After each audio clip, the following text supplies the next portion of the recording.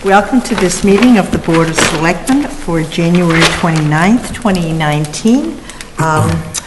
Before this meeting, the board met in executive session to consider litigation strategy with respect to a petition of Eversource Energy for zoning exemption, to consider litigation strategy with respect to TJA Clean Energy LLC versus Hopkinton Planning Board, and to consider the purchase, sale, lease, or value of real property in relation to Open Space Preservation Center Trail Town Hall and the Main Street Corridor project, because the chair declares that discussion in open session will be detrimental to the litigating or negotiating position of the board. So now we will convene in public session and open the meeting with the Pledge of Allegiance, please. I pledge allegiance to the flag of the United States of America and to the republic for which it stands, one nation, under God, indivisible, with liberty and justice for all.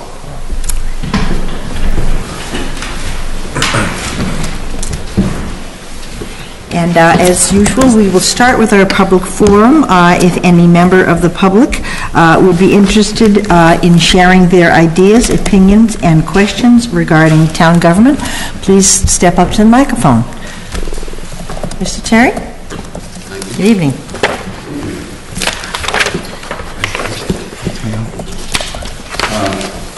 It's Terry time. It's Terry time.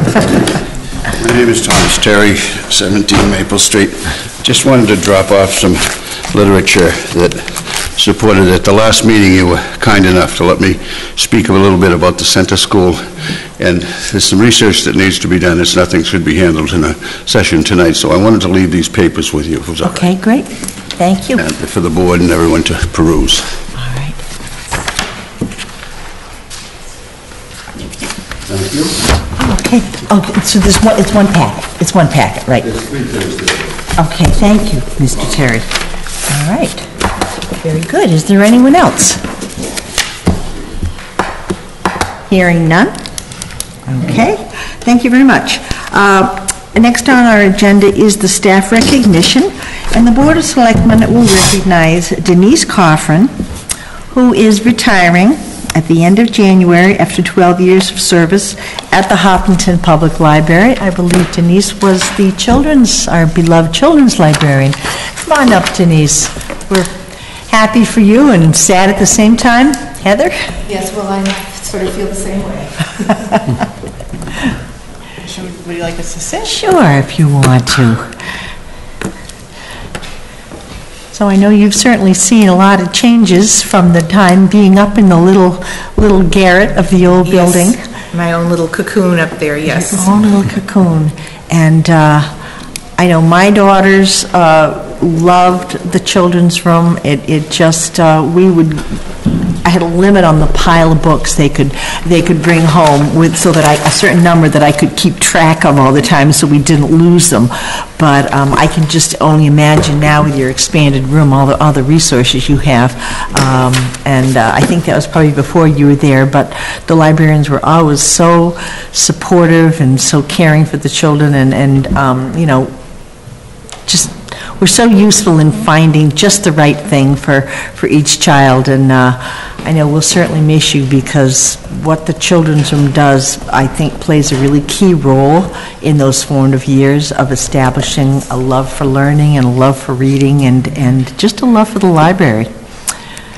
Yes, it does. I agree completely. I'm sure you've had some funny stories and some wonderful, wonderful memories that go with that. Yes. I'm trying to think of, I'm put on the spot to think of one.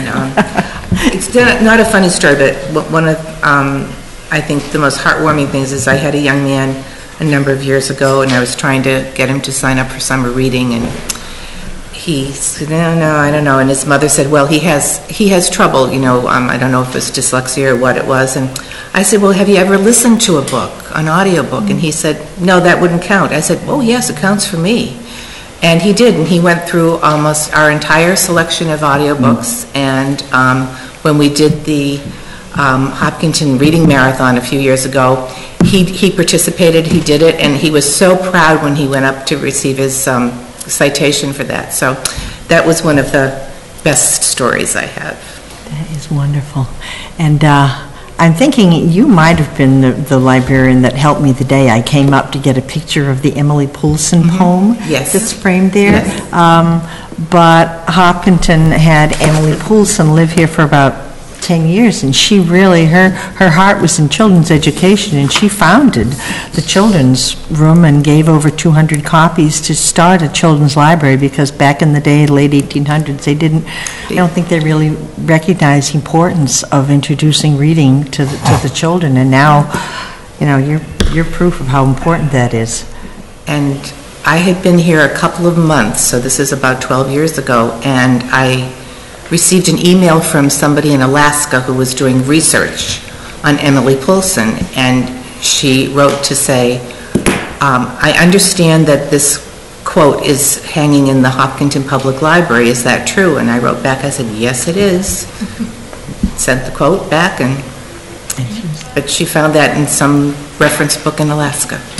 And not to get off the topic of you, but for those of you who are watching wondering what we're talking about, there's a nice historical marker sign now that's installed on the playground behind Marathon School that tells the whole story of Emily Poulsen and her love for the library. She was a teacher of the blind and handicapped children, and Hopkinton was where she really made her mark in the children's library. So I'm hogging you, but I want to open it up to other members of the board who might have a few words to say, and then we have a very nice certificate to express our appreciation. Other members?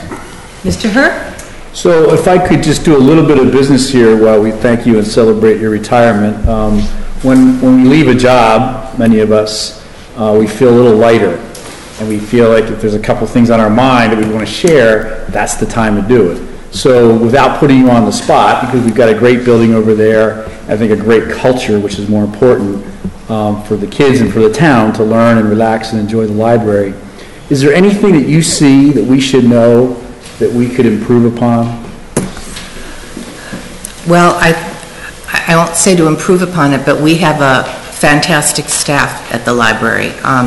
Everybody has been very supportive of each other, and I just recently read a quote online from a gentleman who said, the most important asset of the library goes home every night when the doors close. And I think that's true. And I just would ask that you continue to support the staff of the Hopkinton Library, because they're the people who are, you know, meeting your children, meeting your adults, helping the seniors. And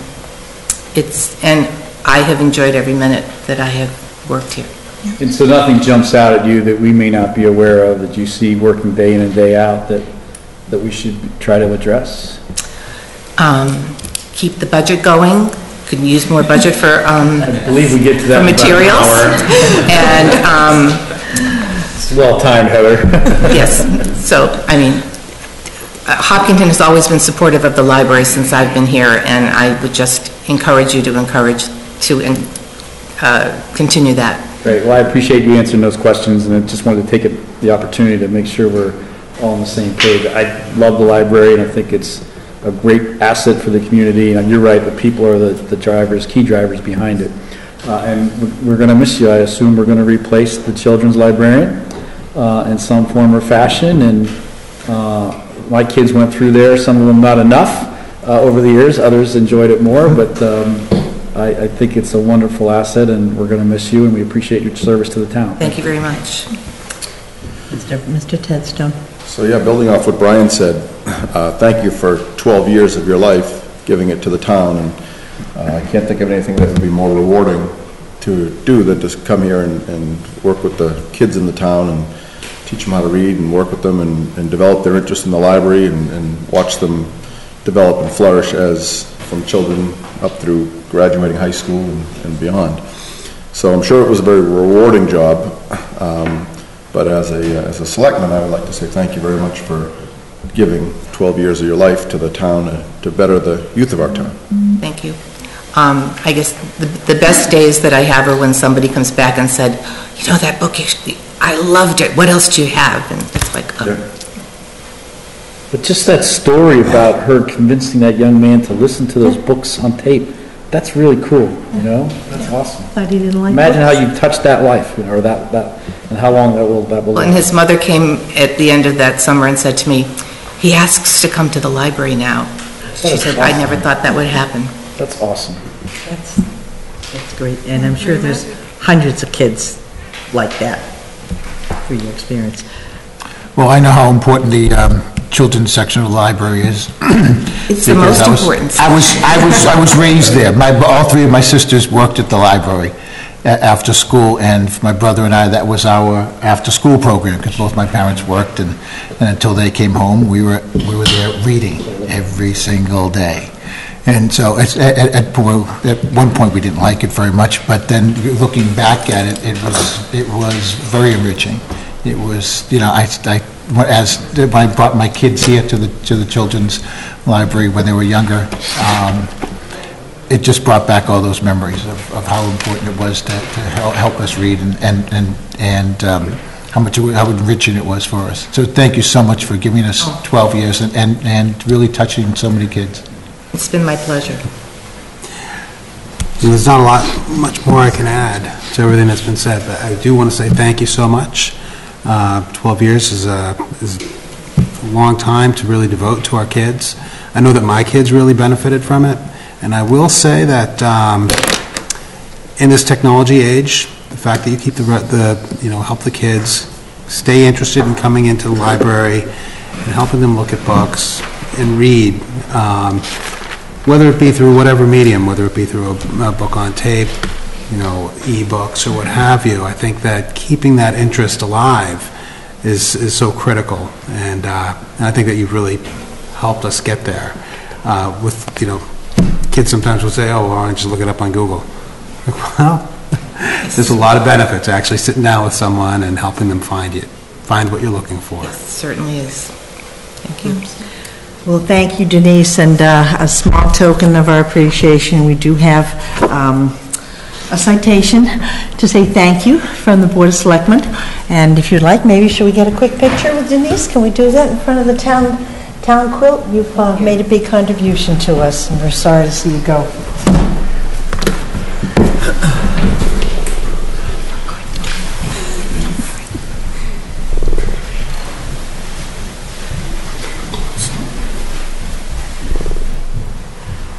We had a lot of fun. Start the pledging to be like right now. Denise right in the middle. Oh, wow, look at all that love, huh? Look at all that love. Oh, this is my camera. Love, camera love. Thank you so much.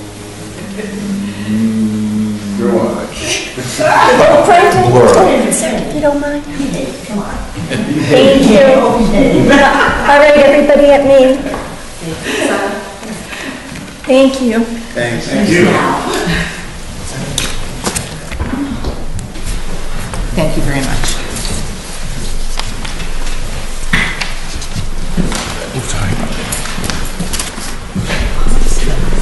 Just trouble.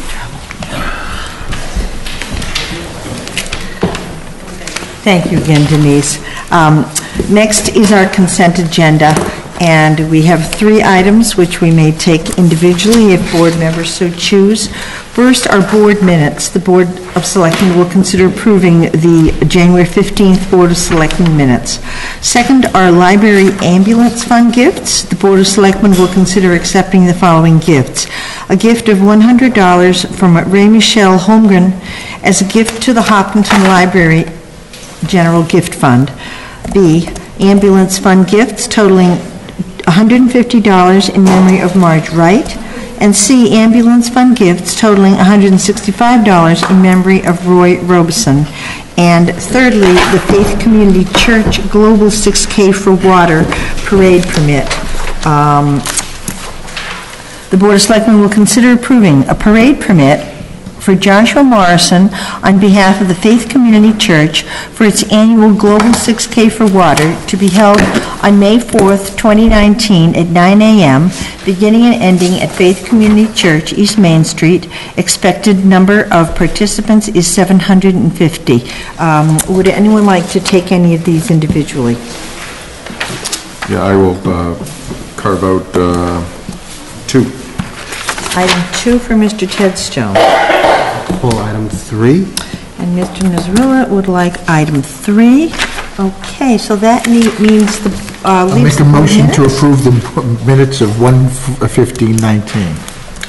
So moved. Is there a second? Okay, moved and seconded. All those in favor, please say aye. Aye. And opposed, that's unanimous, and so carried. Library and ambulance fund gifts. Mr. Ted Stone. Yeah, so these keep coming in, and it's nice that I get a second to talk about this, it seems, every meeting. So the $150 that was given in memory of Marge Wright. Marge Wright was a pretty fun person in town. She was my bus driver when I was kindergarten. She never let me forget it.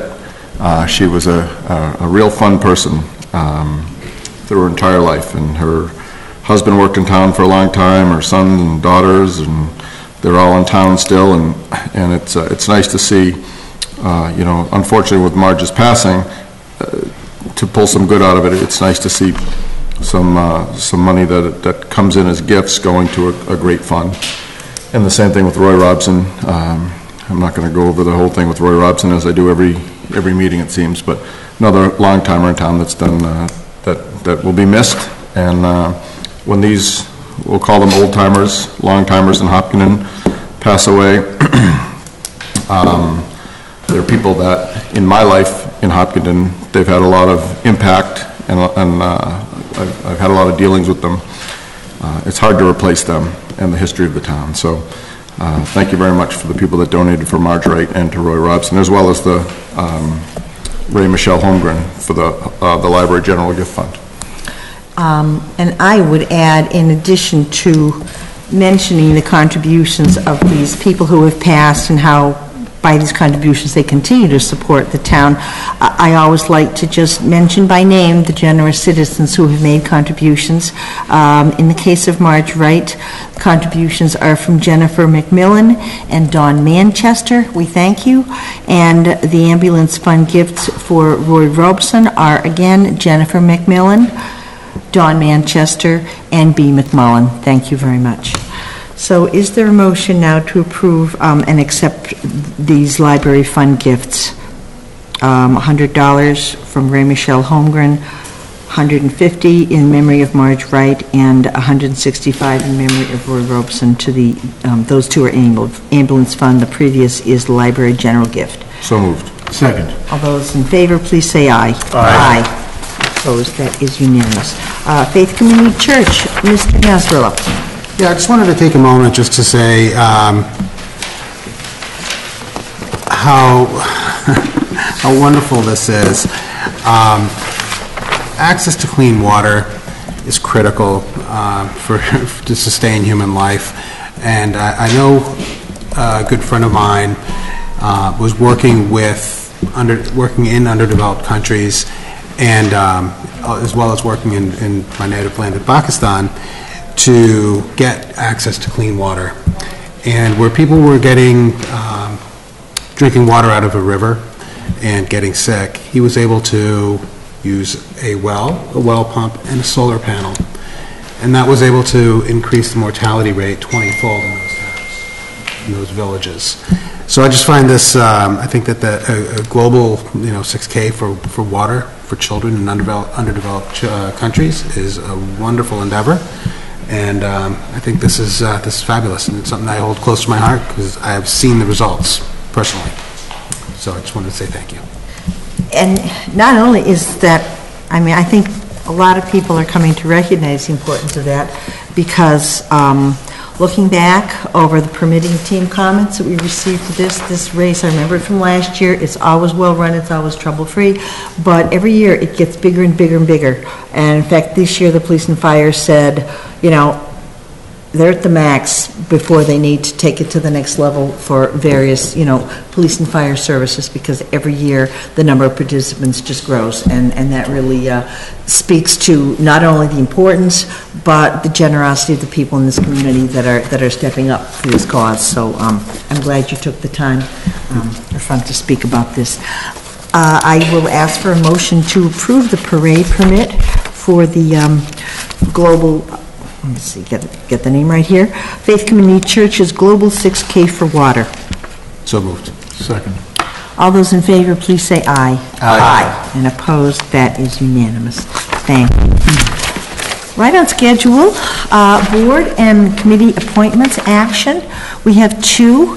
One is to the Cultural Council and one is to the Veteran Celebration Committee. First, the Board of Selectmen will consider appointing Amy Groves and Ilana Cassidy to the Cultural Council. There are currently 4 vacancies with terms expiring June 30th, 2020. Are Amy or Ilana here? Step right up. You are?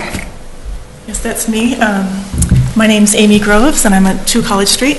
Hello. Thank you, Amy. So tell us a little about you. I looked through, you have a wonderful background in arts and glasswork, and you've got a great professional background, but you sound like you're a wonderful craftsman in the arts in your own right. And so tell us a little about yourself and why it seems kind of obvious to me why you want to be on this, but tell us a little about yourself. Yeah, I have a checkered past, so tried everything. But yeah, I do have, and you'll see an attachment to your packet tonight, but I do have a lot of background with violin and piano, and with, I have a fused art glass hobby. I have a kiln in my basement, and I have not blown up my house yet. I've exhibited... Fire chief's right behind you. Thank you for that. Which is permitted. It is. And I've exhibited at Poly Arts in Ashland, and have a background with French literature, so creative writing, and what else? Dance, ballet, modern dance, although you wouldn't know it anymore, but I have done that. So I kind of have a sense of a little bit of a lot of the different arts involved. I've kind of taken a look at what the group does. Part of it is awareness of the arts and ability to evaluate different applications, and part of it is just being able to handle a spreadsheet, I think. The budget does not appear to be huge, but it's nice work if you can get it, because you don't have to make the money, you just have to hand it out. So I think it would be a wonderful job, so I'd love to apply for it. Well, it certainly seems like you have a broad spectrum of talents and interests that can be brought to this. Do other board members have any questions or comments for Amy? I'm delighted to see you come forward. Through the chair, I would like to just to add, I can't think of a more qualified person. I had the pleasure of working with Amy in the last election, and I'm not doing that. everything that you've attempted, I've seen you succeed with flying colors, and I think it's my honor to endorse you for this position. I think you'd be fabulous, and you've already been a wonderful addition to the town, and the more involvement we can get out of you, the better. Would you like to make a motion? I'll make a motion for the board to appoint Amy Groves to the Cultural Council. Second. Okay, that motion has been made and seconded, and that will be for a term expiring June 30th, 2020. All those in favor, please say aye. Aye. Aye. And opposed? That is unanimous. Thanks, Thank you, Amy. Thank you very much. And Thanks, Ilana, I guess, is not here. I noticed she has some nice experience in the arts as well, and we're very happy to have some of these spots filled. So does someone wish to make a motion to appoint Ilana Cassidy? I'll make a motion to appoint Ilana Cassidy to Cultural. the Cultural Council. All right, moved and seconded. All those in favor, please say aye. Aye. And opposed, that is unanimous. Thank you, Ilana. If you're watching at home, second, the Board of Selectmen will consider appointing Becky Canty to the Veteran Celebration Committee. There are currently 2 vacancies, and there's something wrong here because it says with terms expiring June 30th, 2018 and June 30th, 2021. Is that, we don't know if that's 2019? It's not 18. It's 2021. Are they both 2021? Correct. Oh.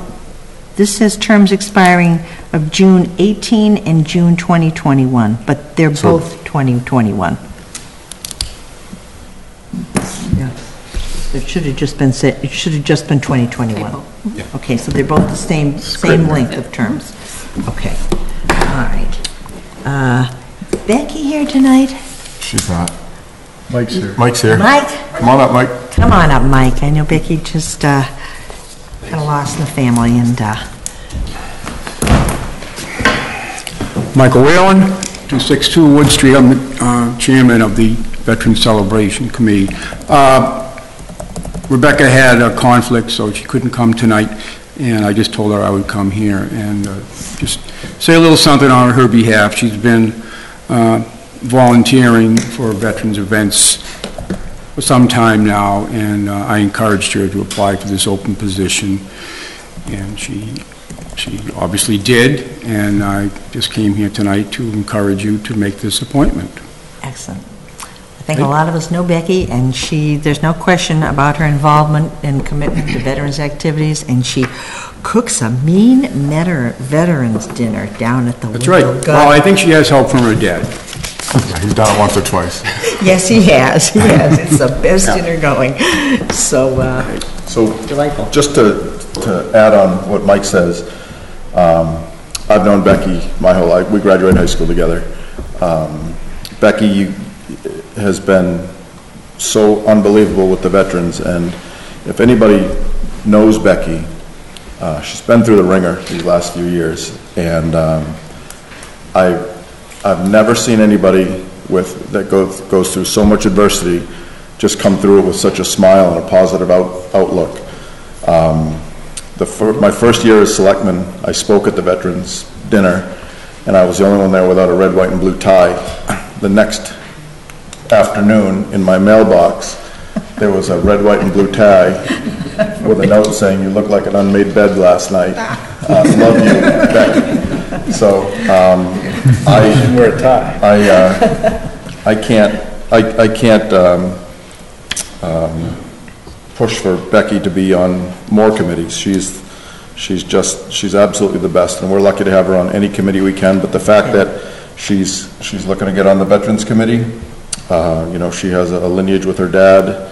Her dad was a Vietnam vet, and just another great guy. So I just can't say enough great things about Becky. She's one of the best people I've ever come across in my life, and we're lucky to have her apply for this. Would you like to make a motion? I would love to make a motion to put Becky Canty on the Veteran Celebration Committee.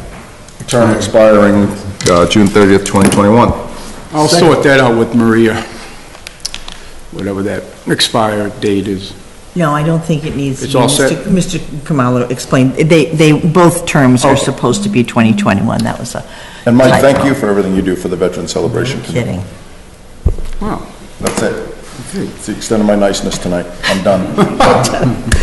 Okay, that motion has been made and seconded. All those in favor of appointing Becky Canty to the Veteran Celebration Committee for a term expiring June 30th, 2021, please say aye. Aye. Aye. Opposed, that is unanimous. Tell Becky thank you very much for I serving. will. Thank you. Thank you for Thanks, coming, Mike. Mike. Yeah. Great. Okay. Now, Youth Commission charge. This is also a 7 o'clock agenda item. This is a 7 o'clock. We're supposed to move quickly here. The Board of Selectmen will consider updating the Youth Commission charge, including membership. And I think we had a charge that was sent to us, and Mr. Kamalo, is what was sent to us the update with what you and I discussed, or do you have something to report? I know there's been some change in how we might. Yes, I know Dawn is here. Yeah, through the Does Dawn want to? through the chair. Yes. Through the chair, I was going to extend an invitation to the chair and the vice chair of the Youth Commission. On up, Dawn. Included in the board's packet is an updated charge for the Hopkinton Youth Commission.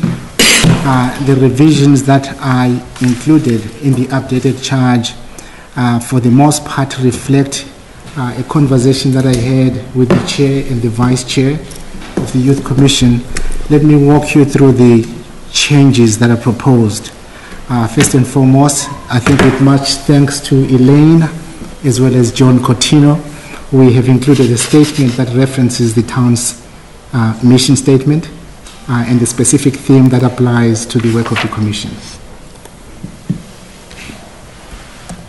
In terms of the specific request from the board to address membership, suffice to say that in my discussions with the representatives from the commission, we evaluated two options.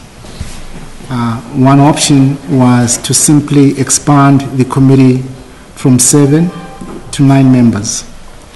We looked at what that might mean in terms of the committee's ability to conduct its business, to meet its mission, and at the end of that conversation, we felt that perhaps a different alternative could be accomplished. Namely, the statement that I have included in the charge is italized and it reads as follows. In addition, the Commission may, from time to time, designate any number of auxiliary members who have accepted leadership roles in connection with one or more of the Commission's programs or projects or goals. Auxiliary members are invited to participate actively in Commission deliberations and are encouraged to seek appointment as voting or associate members when opportunities arise. What this does is basically accomplish two things. Number one, from my discussions with the representatives of the Commission, it was pretty clear that the Commission is involved in the feel-good programs in town that require heavy lifting and a lot of support from community members. So therefore, simply looking at adding 2 members would not get them to that point. And thus, the recommendation is that the Commission be given the okay to conscript auxiliary members at any level, to any number, at any scale that they deem necessary. And then secondly, there was also the focus on building a deeper bench, i.e. people that could be trained to and encouraged to apply for any vacancies that come up. So this is the option that we're recommending to the board, and perhaps at this point you may turn to the representatives from the Commission to see if they feel the same way. John? Yeah. I think, yeah. You worked with Mr. Kamal on this, I assume. We did. We had a meeting with him and drafted this together. So you're in support Yes. of this concept? Yes. Okay. Can I just ask, looking at, before this paragraph, the previous composition, you've got the 7 voting members, and then it talks about non-voting members, police officer, 2 student representatives, so that's 3, and then there are liaisons from Youth Services, School Committee, Parks and Rec, and Board of Selectmen. That would be 4, that's an additional 7. Do those 7 or 3 or 4, do they characteristically come to your meetings, or are they just a liaison if you need? So you're usually working with 14 people? They usually do come. Sometimes there's a conflict with the Parks and Recs. Amy Markovich is our liaison, so with her meetings, but if not, she's there. So yeah, our liaisons are at our meetings. In fact, our youth liaisons are generally always at our meetings. One of the suggestions we had brought to Norman was we wanted to open up the ability to bring in more youth liaisons. And so instead of having to pick a number, this kind of gives us the opportunity to do that.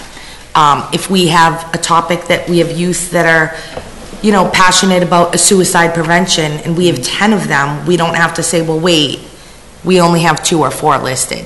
Okay. Or whatever the topic might be. Yeah. So, yes, we generally have all of our liaisons present for our meetings.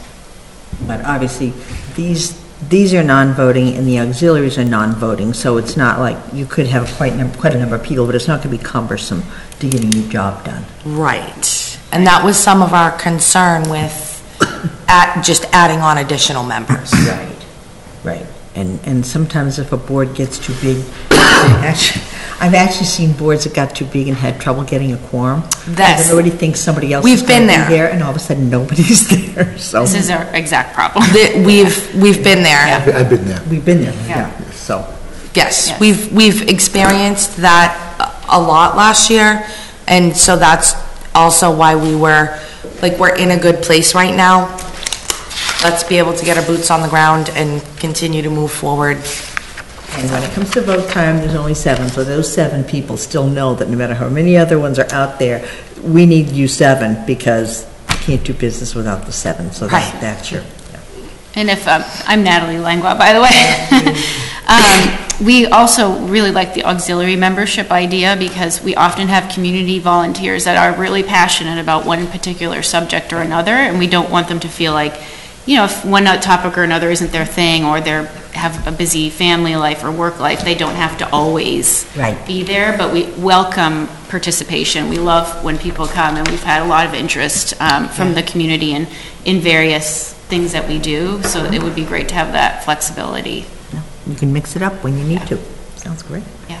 Mr. Gattino, you worked with them on this? You happy? I think it's great. I spoke with them at the Martin Luther King Give Back Day especially, that was just a day of service. But there's so many people in this town that give years of service, and I appreciate it. And thanks for the input, because we did have to expand it. Yeah. And this really seems like a controllable expansion. Yeah.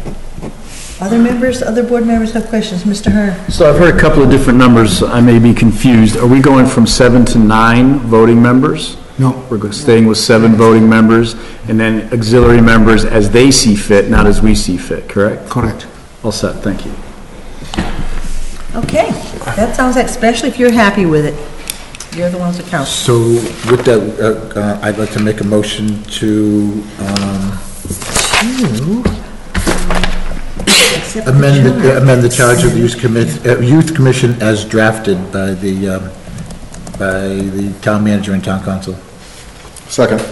All right, moved and seconded. All those in favor, please say aye. Aye. Opposed? That is unanimous. Good, thank you. Take it away. Thank you. Excellent. Thank you very much. Thanks so much. Okay, thank you. Thank you very much. Okay, common vittler license for Aramark and Dell. The Board of Selectmen will consider approving a new common vittler license, applications from Samantha Smiley on behalf of Aramark at Dell for 4 locations, 42 South Street, 171 South Street, 176 South Street, and 228 South Street. You must be Samantha. I am. Well, things seem to be in order. Do board members have questions?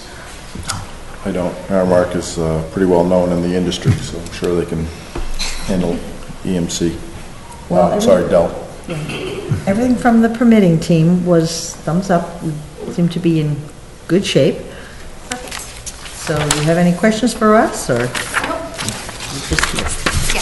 So I'll make a motion to approve the common victualler license for ARA Mark Dell for 42 South Street, 171 South Street, 176 South Street, and 228 South Street.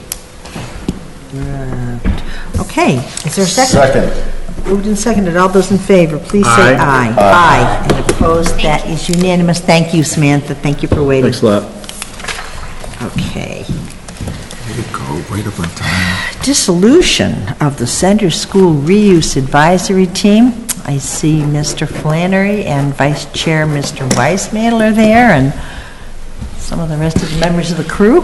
This Board of Selectmen will formally thank the Center School Reuse Advisory Team for its exceptional 2 years of community service investigating the future use of Center School, and the board will consider dissolving the CSRAT, having successfully completed its charge. Well, we got Darlene, and we got John as well. Thank you for coming. So we guys done an amazing job. I don't know if people at home know how much work went into this, but, and there again, I'm speaking up first. I'm going to put rank on you. But when the Board of Selectmen gave the charge to this committee, formed this committee to really take the pulse of the community and get a sense of not only the community's desires for the Center School building, but also assess the town's space needs. They took this very seriously. I was the board's liaison for that, and I can tell you, they met well over 20 times, had 3 public forums, over 400 surveys. I just did some quick calculations in my head, just over maybe the 20-plus meetings at 2 hours apiece with 9 people. You know, this board represented right there probably over 360 hours of people's volunteer time to do their task. And so, you know, I think we're starting slowly to move it to the next step, but I hope everybody recognizes the amount of time and effort that was put into this. They really took it seriously, and hopefully we will take it seriously as a good, solid starting point. You have comments, gentlemen? And I will turn it to the board I think just from my standpoint as the chair, I had a wonderful team and liaisons to work with, made the job really easy. The other thing that made it really easy to do was the enthusiasm from the community to be able to give us input on what they think is the appropriate future for the center school building. And you know, I'm 4th or 5th generation of some of my family that's gone through that school, so I'm proud to have at least a little input into what the future of it's going to be. And I just want to also thank the board and the town manager's office for all the support we got through them, as far as just, you know, just the constant, you know, encouragement that we received from them, and the help and anything we needed from Elaine and Norman at the town manager's office. And anybody else have anything? Other members? Quick question, if I could have. I think the last time we were all gathered together, at that time we were talking about whether or not we would dissolve the committee, and we said that let's leave it in place for a while. Are we all comfortable now dissolving the committee if that's what we do? I'm comfortable. I understand it's moved on to the next level and really to the next appropriate board to deal with this project, and I think that's really the next step in the process, in my opinion. And I think I won't speak for everybody else, but I think that was our opinion going into our recommendation and report to your board on the 25th of September last year. Okay. Thank you. Great job. Thank you very much. So Rick,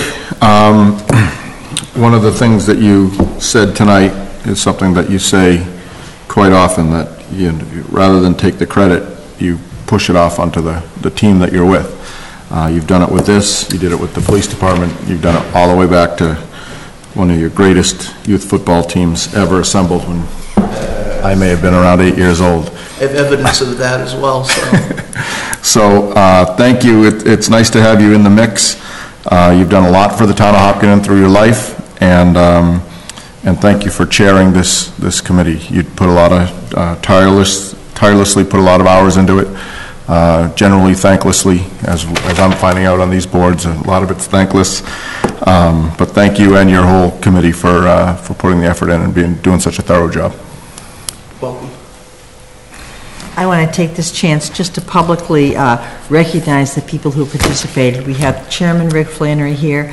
Ken Wisemantel served as Vice Chair. We have John Pavlov, who put in a ton of time with the mechanics of pulling together beautiful presentations for the town. Darlene Hayes, and the other members who are not here right now were Laura Barry, Mike Allen, Amy Ritter-Bush, and Frank Durso, and I served as the Board of Selectmen liaison. And I just want, while Center School is the topic right now, before we move on, part of the reason we put this team together is because of the community's love and concern for that school. And as I said, you took it seriously and put a lot of time into it. In that spirit, there continues to be concern. What are the next steps? Many people saw both today, last week, Mr. Terry coming forward with all sorts of concerns about Center School. We officially turned it over to the PBC, Permanent Building Committee, at the October 30th meeting. When there is not information that the public receives, that's often the opportunity for people to start rumors or imagine the worst things.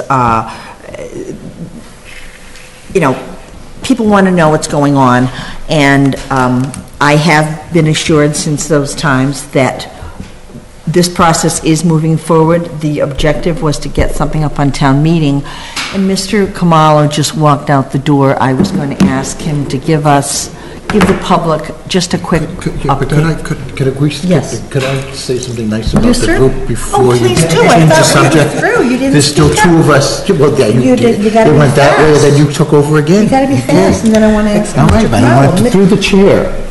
Hop to it. I just want to thank this group of real heavy lifters and great volunteers. You know, Ken, I'm just so happy to see you out here tonight. And I know Peg's not feeling well, and really thank you for coming out through all of that. And it just shows the dedication of the group and everything that you guys did. It's really totally appreciated. Now we've got, 6, 8 people? There were Heavy 9. lifters, 9 people. 9 heavy lifters. So you guys are free now. So that's great, because we do have some other places that we can put them too.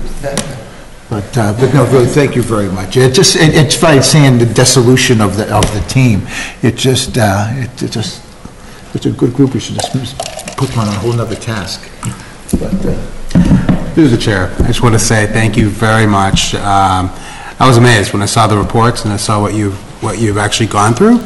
That was a lot of work, and it's a lot of time. It's a commitment to the town, and it says a lot about your values towards the town, and that you really do care. I think it's been obvious in everything that all of you have already done, but hey, one more, and thank you very much. I really appreciate everything you've done. I apologize. No, feel free to change the subject now. Everyone had their chance. Mr. Kamala, right when you went out the door, because the public is very interested in Center School, I thought this might be an opportunity very quickly to give a quick statement about where we are and where the Permanent Building Committee is in moving the project along, that it is moving along, because there has been public questions about that. Yes, through the chair. The Permanent Building Committee has completed its review of the existing studies relating to Center School. This includes the work that was done for the Center School feasibility study, the library feasibility study, as well as the municipal facilities study that was undertaken by Johnson Roberts Architects on behalf of the Town Manager's Office. At its last meeting, I understand that the Permanent Building Committee agreed to look at the following options, with a view at better understanding the costs associated with each option. Option number 1 looks at completely renovating the building, however retaining the historical aspects or element of the building. Number 2, retaining the front portion of the building, demolishing the center portion, and retaining the back portion of the building. Number 3, looking at any other option that could be accomplished on site. I also was on the phone on Friday following a long conversation with Mr. Terry, which I found very, very informative. I was on the phone with the chair of the Permanent Building Committee, as well as Dave Del Torio, the town engineer, facilities coordinator. In planning for the next meeting of the Permanent Building Committee, we will be reaching out to Rick Flannery to sit down with you and at least gather some direct input from you in terms of what aspects from your study should really be explored at this next stage. Okay. So basically, I think this is where they are. Part of this process has included putting a placeholder article on the annual town meeting warrant to at least look into requesting funding for whatever the next stage of this project is going to be. Madam Chair. Mr. Herr. With this on the agenda tonight, I think it's appropriate, because it wasn't really appropriate when we had it brought to us before during public comment. Right. But this notion that some have suggested that we're going to close Town Hall and move to the Center School, I do not see that happening anytime soon in Hopkinton's future, if ever. I would be in the if ever camp. Like, this is Town Hall, we just spent all this money to fix it up. I don't see that happening. We might move a couple departments over there someday, who knows? Because we're going to own that building and we can use it intelligently. But the notion that we're going to close Town Hall and move to Center School, I think is misguided significantly. And I would say that in the work of the committee, where town hall came up was as one of the many other municipal needs, that there might be some space needs that could be moved over there. Yeah. That might work. But closing this to do that, I just don't see happening. Not the point, so. All right. Let not your heart be troubled out there. So thank you so much. We appreciate it, and work goes on, and I think the PVC is looking forward to being able to pull, additional knowledge that the committee has gained in helping them with the next step. But there are next steps, and I want people to know that it is moving forward. Thank you. Thank you.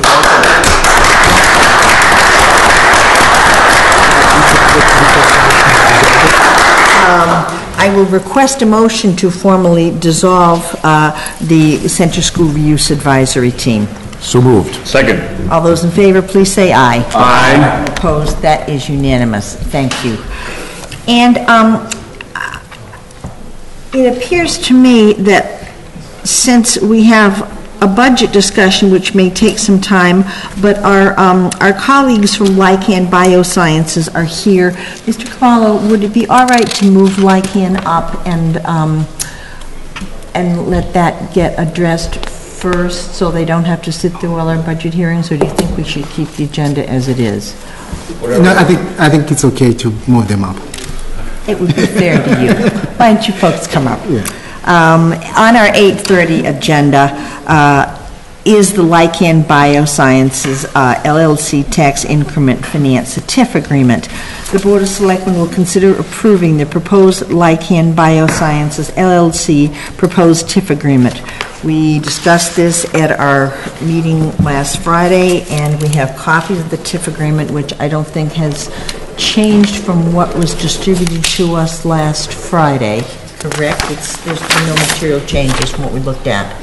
No changes have been made to the agreement. So our job right now is to ask any further questions and vote a formal approval. Is that right? That is correct. Okay. And in fact, I also thought that since the Lycan representatives are present, the board may have questions that are directed at Lycan, and they'll be here to answer them. Okay. Do board members have any questions they would like to ask that were not raised or answered on Friday? Is there anything else the town can do for you? I remember that when you were here, you were saying that you're going to be a great neighbor, and when people need anything to come see you, you're going to hire people from the town and take preference there. Is there anything else, through the chamber, or anything else that you may need beyond the money aspect, or the cultural side, or anything else that we could help you out with? The only thing I mentioned before, John, was permitting issues, and I think we mentioned that. As we go through this build-out, we'll be under a very tight timeline. So anything that you can do to, if we need to, help accelerate any permitting needs that we may need. It won't be anything that will involve safety or anything like that. General construction permitting, vendor permits. That would be very helpful.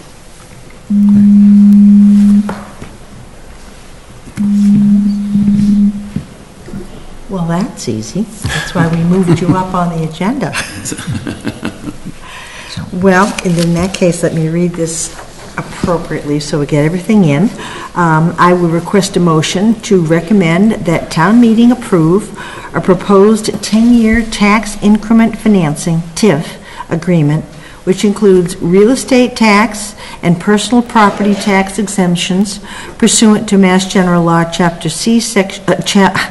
40, Section 59, Mass General Law, Chapter 59, and Mass General Law, Chapter 23A, Sections 3E and 3F, and the applicable regulations thereunder between Lycan Bioscience LLC, Southfield Properties 1 LLC, and the Town of Hopkinton for the property located at 97 South Street. So moved. Second. Moved and seconded. All those in favor, please signify by saying aye. Aye. And opposed? That is unanimous. Thank you very much, and thank you for coming. And I hope everyone who is watching at home will come to the February 11th special town meeting. It's essential that we are able to get a quorum for this kind of above and beyond special meeting, and we do feel that this is an important step that will benefit the town greatly. So please come. Thank you very much. Thank you very much. Appreciate all your efforts. And thank you. Thank you very much for all your support, and to reach this milestone, I'd like to thank Norman Kamalo and his team for all their efforts and his leadership to really reach this positive outcome. Great. So thank you very much. Thank you. Well, thank you, Lynn. We hope we'll be able to have a nice partnership with the town. Thank you so much. See you in a couple of weeks, thanks. All right. Good night. Thank you. You don't want to stay for the budget? Isn't that a humane thing for me to do? Good suggestion, Brian. That was Brian. Okay. We'll go back to our, what was our 7:30 agenda item. We're still right on time.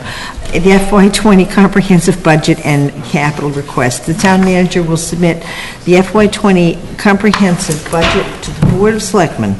The school committee, appropriations committee, and the capital improvement committee are invited for the discussion. So, here it is.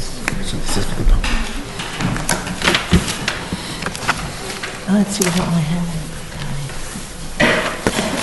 Good morning, good evening. Good evening. Until I work midnight. Where are the capital items, Mr. Kamala? Right at the end, I think it's page, right at the end, page 21. Page 21, that's fine. Mr. Crowell, can I just ask, on the agenda, it kind of looks like these two items are sort of one and the same. Is the idea that this piece will be the submission, and then at 8 o'clock we're supposed to have a discussion, or, I don't... Yeah, it's what's the difference? Yeah, they're two related items, however, they are separate. Okay, so at this point, we won't discuss, we'll just have them present, and then we'll move to discuss afterwards. So, Madam Chair, before we go in here. The discussion is in relation to scheduling the next meetings where department heads will come in. Okay, all right, it's a scheduling item then. Okay, thank you. Madam Chair, just a point of order question about how we're going to do this now. So we're in session, the school committee's here, the capital improvement committee's here, the appropriations committee is here. So are we having a roundtable kind of annual budget meeting, or are we having a meeting and they're going to, how are we going to do this? You know what I'm saying? If I may? Yes, please. The school committee, appropriations committee, CIC are invited to listen to the presentation. The idea here being, this is the formal kick-off of the budget review season. And it is advantageous and beneficial to the committee that all these committees be present to hear the base information regarding the budget going forward. So this is the formal kickoff of our budget review season? Yes. It's not the formal kickoff of the school committee's budget review season, having sat through 3 of those meetings already last month, right? So it's coming to us now. I just want to understand how we're going to do this logistically. Okay. So if any of our colleagues have a question or a comment, how are we going to do that? Just ask them to raise their hand, or? That's acceptable for them to participate in the discussion with questions, is it not? Yeah, in fact, I did receive a similar question from the appropriations committee. If for any one of the boards a quorum is present, I'm encouraging them not to ask questions, because that may then spur on a serial discussion that can only happen if those boards are posted. Is everybody posted? Appropriations committee is not posted, CIC is not posted. I did check with Georgette. I bet you $5 a school committee's posted. No, the school committee was not notified until yesterday. Okay. So that we're expecting one more member to be here shortly, so that. Okay. But if you're not posted, so you can't get into it anyway. That's what we're going to Exactly. All right, so I'm glad we're figuring this out. That explains a lot. So this should strictly be a presentation lost $5. without getting into discussing details with the individual committees. Were we, correct, were we supposed to get into any of the details today? Because is this going to put us behind, and how come we didn't tell these committees in time so that they could post, so maybe we could get a little head start on it? What a way to kick off the budget season. There's a reason why we accelerated the schedule. The intention today is to hand the budget over to the selectmen.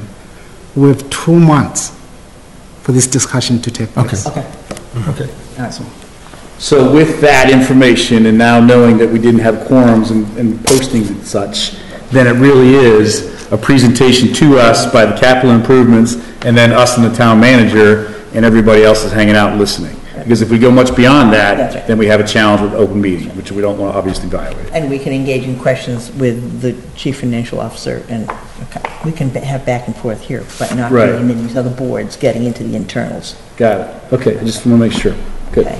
So we would like to welcome Mr. Tim O'Leary, who is the town's new chief financial officer, and Mr. Dave Nalkajian, I hope I pronounced that's good. Right? Yeah. Who is our new chief town accountant. Is that correct? Mm-hmm. Welcome, gentlemen. Thank you. Mr. Marlowe? And in fact, I would be amiss if I did not recognize Ben Sweeney. Yes. Where's the Ben? Procurement and Grants Officer. He's hiding in the back. He hides back there. Yeah. Chickened out, you know. He'd bring him a chair. Yeah. And so. Let me start off by sharing with you a few observations that I picked up from my conversations with different town departments. I will start off with a quote from the fire chief. In 2018, we received 2,505 requests for service, with 2,136 meeting our effective response force measures, and 369, underscore that, and 369 falling below our effective response force measures. Of the 369 responses rated as below the effective response force level, 218 were medical emergencies, and the remainder were fire-related and other categories. That's the quote from the fire chief. From the school superintendent, in FY19, based on NASDAQ predictions, we anticipated the addition of 50 students. We had 189 students come to Hopkinton. And looking ahead, FY20, the school department budget is built on adding another 103 students.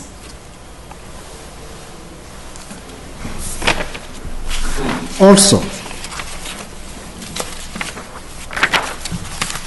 I was reviewing the information from our most recent bond ratings, and it needs to be said that the town's assets are now estimated to be around $4 billion.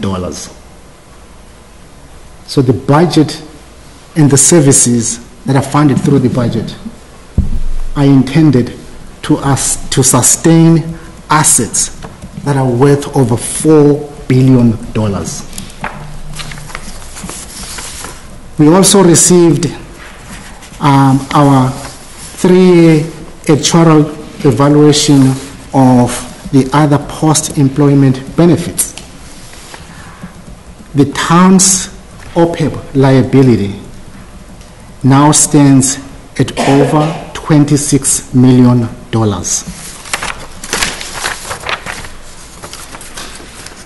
And finally, we also received the actuarial evaluation of the town's existing pension liability. The reallocated unfunded actuarial accrued pension liability stands at over $22 million. I thought I should share with you these sentiments and conclude by a wonderful conversation that I conducted recently at the Senior Center. I met one of our long-term town residents, and she came up to me and said, "Mr. Town Manager, at the annual town meeting in 2018, you told us that the taxes were going to go up by $500. I'm here to tell you that my taxes went up by over $700, and I'm on fixed income." With that as our background, I am respectfully submitting the following budget to the Board of Selectmen. I'm recommending the budget at a total of $93,840,941, including an operating budget of $79,022,920, including a $250,000 transfer to the General Stabilization Fund, a $500 transfer to the OPEP Trust, debt service in the amount of approximately $8 million, and a proposed capital budget of $5,628,795. Of the total capital budget, approximately $4 million will be bonded and $1.5 million will be pay-as-you-go. What is our revenue outlook? The total estimated revenue for FY 2020 is $91,327,000, an increase of approximately $5.5 million or 6.4% from the FY 2019 revenues. The actual amount of certified free cash available for appropriation is $3,271,717. As in past years, the FY 20 budget proposes to use free cash as a supplemental source to support improving reserves, investing in capital assets, and OPEP, while avoiding commitments to recurring expenses. Revenue from property taxes is projected to be $72,817,321. State aid, based on the governor's budget, and local receipts are projected at $14,372,640, an increase of approximately $311,000 from last year. New growth is going down. We're projecting it at $2 million, a decrease of $219,652 from last year. Local receipts are conservatively estimated at $4,721,262, which is in line with the last fiscal year collections and has a positive effect on the town's free cash. Other available funds are projected at $1,818,251 and include ambulance receipts, reimbursements of enterprise funds, indirect costs, and receipts from the Library Foundation. I should mention, in fact, one way of looking at these numbers is to basically pull out the following pages from the detailed budget information. On page 1, we have the sources and uses document. On page 2, we lay out the same, however, we now include the enterprise funds. And then the famous chart is on page 4, where we have the tax impact.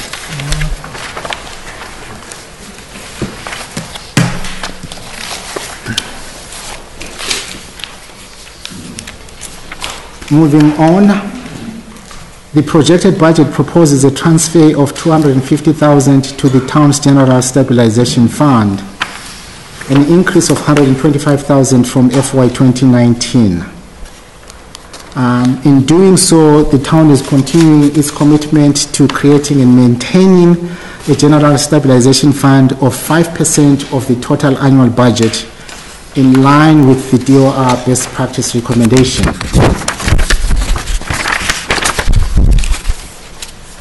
The balance in the General Stabilization Fund at the end of 19 is projected, FY19 is projected to be approximately 3.4 million or 4.2% of the FY 2019 total operating budget.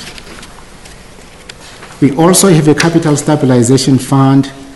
It's projected at the end of FY 2019 to be around $320,000. With respect to our enterprise revenues, sewer is projected at approximately 2.8 million, water 2.5, park and rec 514,000. The budget that is proposed for FY20 assumes that a general government subsidy for park and rec enterprise estimated at 157,000 will be made available, and also that the enterprise funds will fully reimburse the general fund for their related indirect costs with respect to employee benefits, shared staff, as well as general insurance. Water and sewer revenues are projected to be 2.5 million approximately and 2.8 million respectively, i.e. water 2.5, sewer 2.8. The budget also includes water pay-as-you-go capital improvements of 115,000 and sewer bond financed capital improvements of 170,000. It is important that we point out to the board that the water and sewer enterprise budgets anticipate a water and sewer rate increase come July 1, 2019. The retained earnings of free cash for the enterprise funds are as follows. The water enterprise fund, 957,857. The sewer enterprise fund, 308,100. Park and rec fund is at 142,523, with an understanding that we have over $300,000 earmarked in a separate account for the repairs at Foot Street. I think based on comments that came up last year, I thought it was also important to address the community preservation funds. The community preservation funds from the Community Preservation Act surcharge are projected at $1,230,000, of which $1,040,000 is projected from local property tax bills and only $190,000 from state matching funds, which has been decreasing over the years. The state match on the FY28 revenues was approximately $191,000, and the Community Preservation Fund's budget includes the pay-as-you-go capital improvements of $710,000. My understanding is that if the current CPC proposal moves forward, the projects that are moving forward will be paid for from cash that is already in hand. What are the reserves in the CPC accounts? Community housing currently stands at 571,522. The historic resources at 628,528. The open space balance is 744,229. As you can see in the detailed handout from pages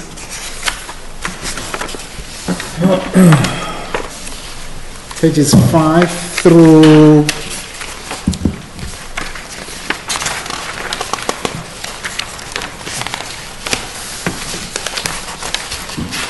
18, we provide the detailed departmental budgets, and for the most part, all the budgets are indicating increases, although there are some budgets that have decreases. Municipal operating costs are going up, public safety is going up, education is going up, public works is going up, human services is going up, culture and recreation going up, employee benefits and insurance also are going up. Similarly, the sewer, water and park enterprises. Specifically, what are the changes that you'll see? And in fact, you'll see on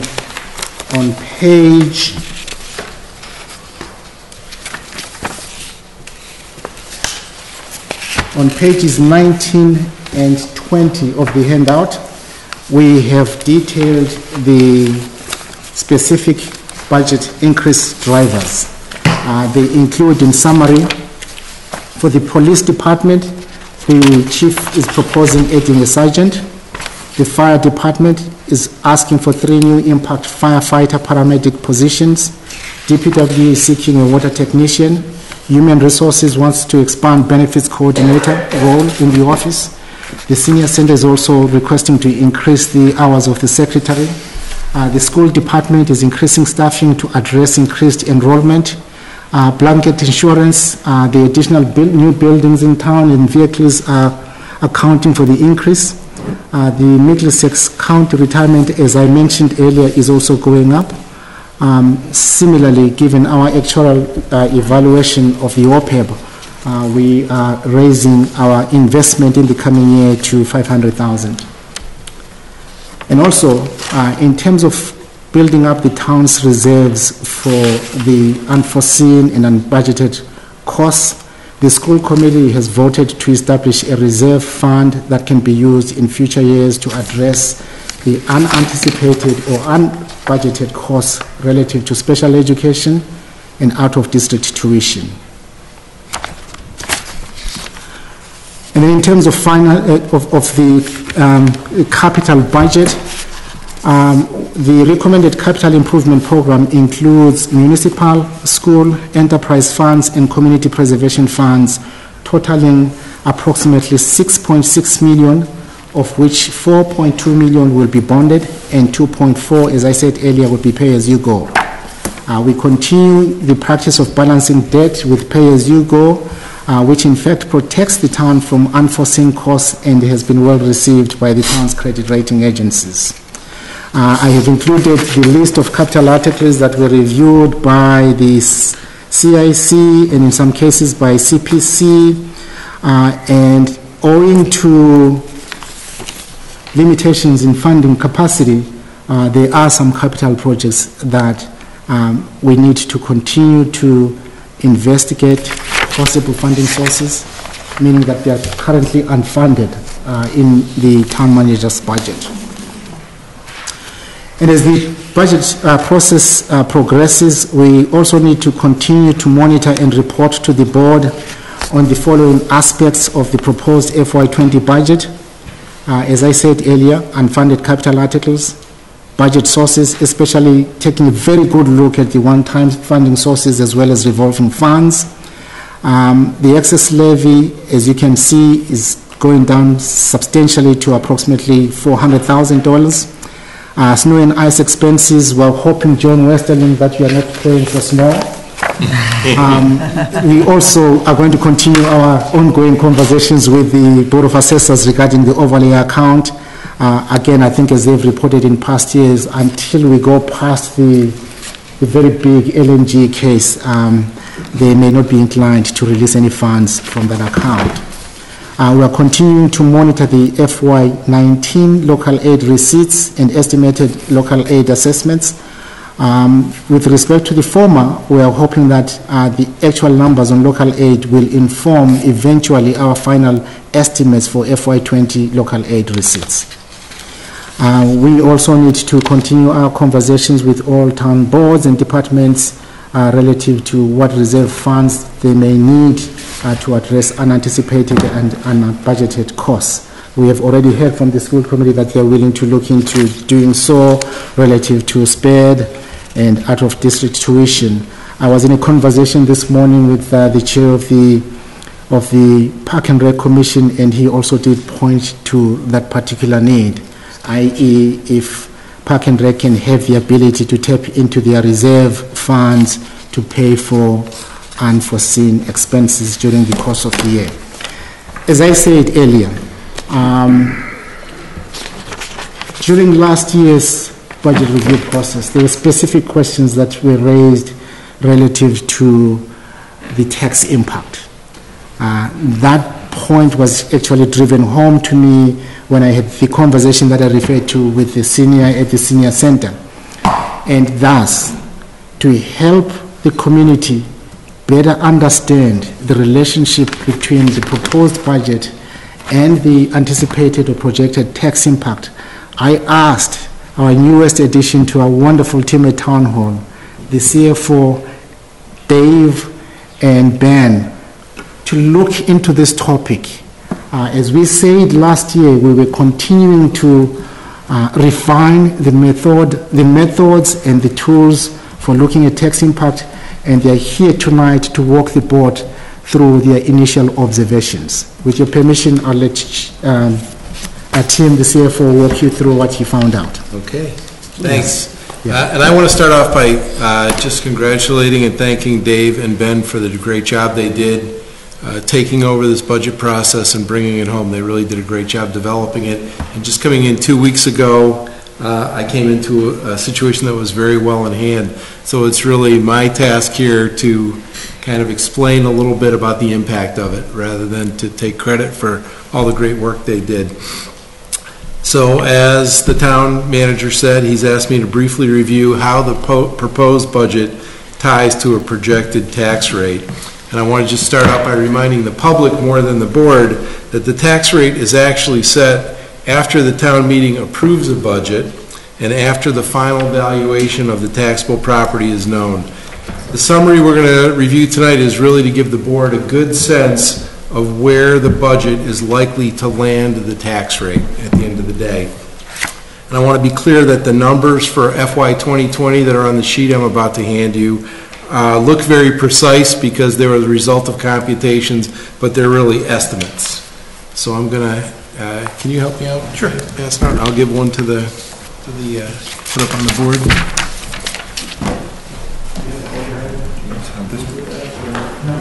Okay. Thank you. Thank you. Thanks, Dave.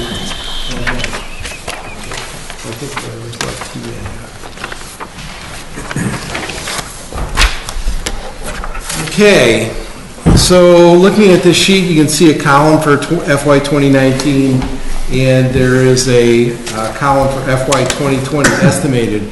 And really, the points I'm going to speak to are in the change column, where things changed from 19 to 20. And I apologize to everybody who's here and at home that doesn't have the sheet. Next time, I'll be prepared with some kind of an overhead or slide presentation. I had thought the technology was a little different. So speaking first to where it says on the sheet on the right-hand side, note 1, the change in that top line figure of about 6.4 million shows that the operating budget developed by the town manager calls for a change of 6.4 million in this group. And note 2, the next line shows some good news. It shows that 1.9 million of that required new funding level to support this budget is actually going to come from other than tax revenue.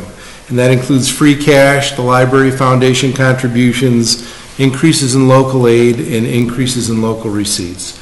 So that knocks down the amount of the required tax revenue to make this budget work. And note sheet 3 shows that number to be 4.45 million to balance this budget, the net result of those two numbers. That's the amount in new taxes that are required in the coming fiscal year that are more than what was raised in FY19, and they're going to come from 3 areas that are identified in 4, 5, and 6 below. The note near number 4 shows an increase that's attributable to a tax rate change from $17.17 to $17.25. That would generate the tax base we're bringing forward, the amount of revenue shown there. That's an increase of less than 0.5%, and it generates about 8% of the new tax requirement. So that's a good contribution. Because taxes are so sensitive, as the town manager said, I just want to give you a little sensitivity on that point. For the town, at current valuation levels, a 1 cent change in the tax rate equates to about $40,000 in revenue. So every penny the tax rate goes up or down slides the revenue about $40,000.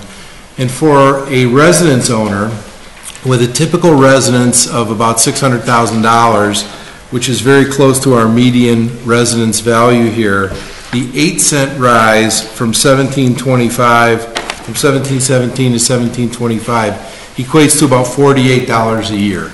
So the tax rate change doesn't have that great of an impact on the individual payer with a $4 billion, approximately $4 billion pool. If you go down to the next note, note 5, that's where the larger impact shows up. It shows the impact on property owners from a general rise in valuations that occurred this year. And this year, the assessors are projecting the valuation rise will be just a hair over 3%. And that change, the rise in the overall value, will generate about 47% of the needed tax revenue to fund this budget. Together with the rate change, the average impact across the existing property base is about 3.5%. And average is really not a good predictor for any individual property owner.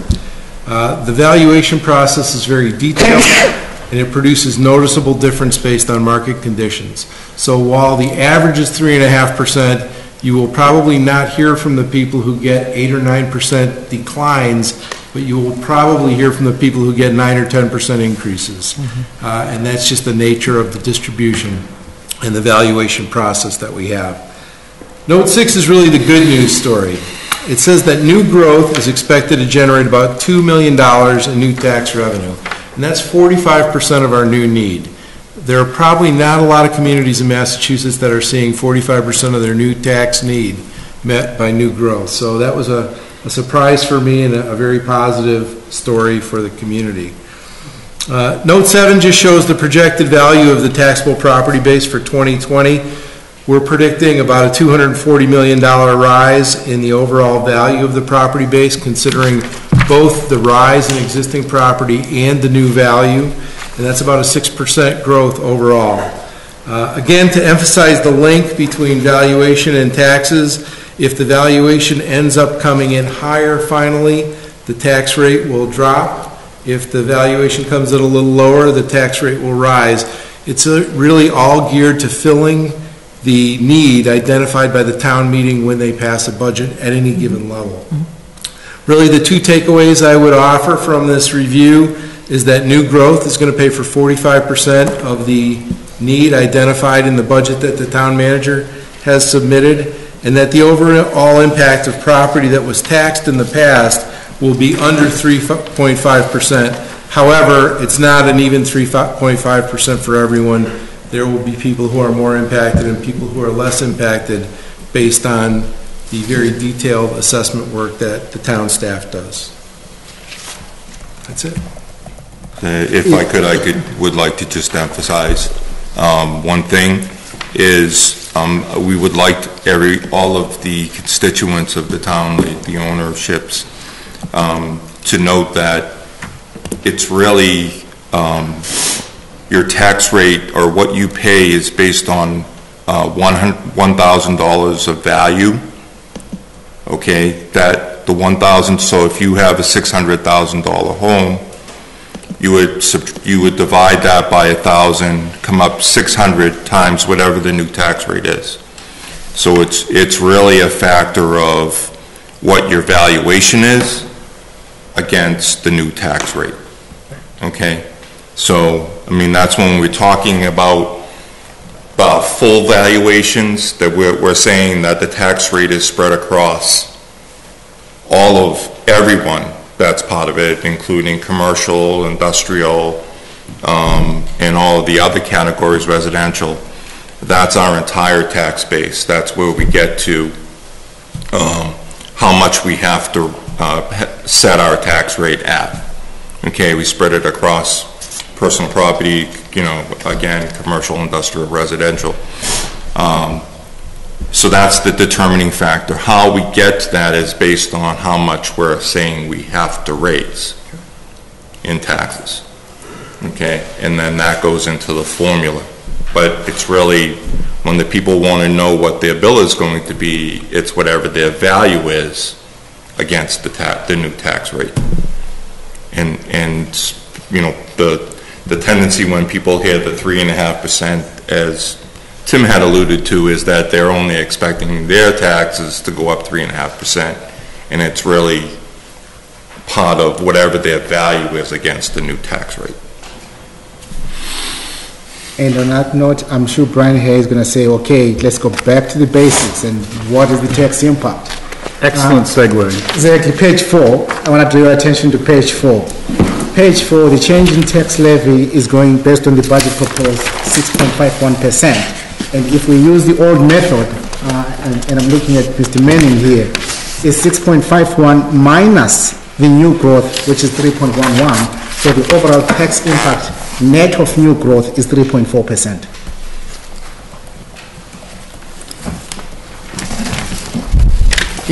In terms of next steps, I believe, Brian, based on the questions that the board raised at the beginning, the next steps are based on the fact that the budget now is in the hands of the selectmen. The selectmen need to schedule meetings with different departments going forward.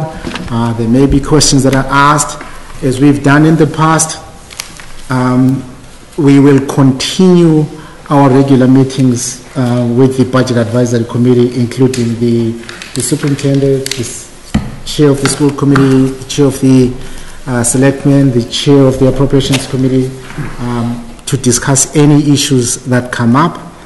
And we're hoping that we will continue our one town, one solution approach and present a forward-looking budget to town meeting come May. Mr. Kerr, do you have questions? Board members? If I could, please. So, welcome, guys. This is my 12th budget sitting here.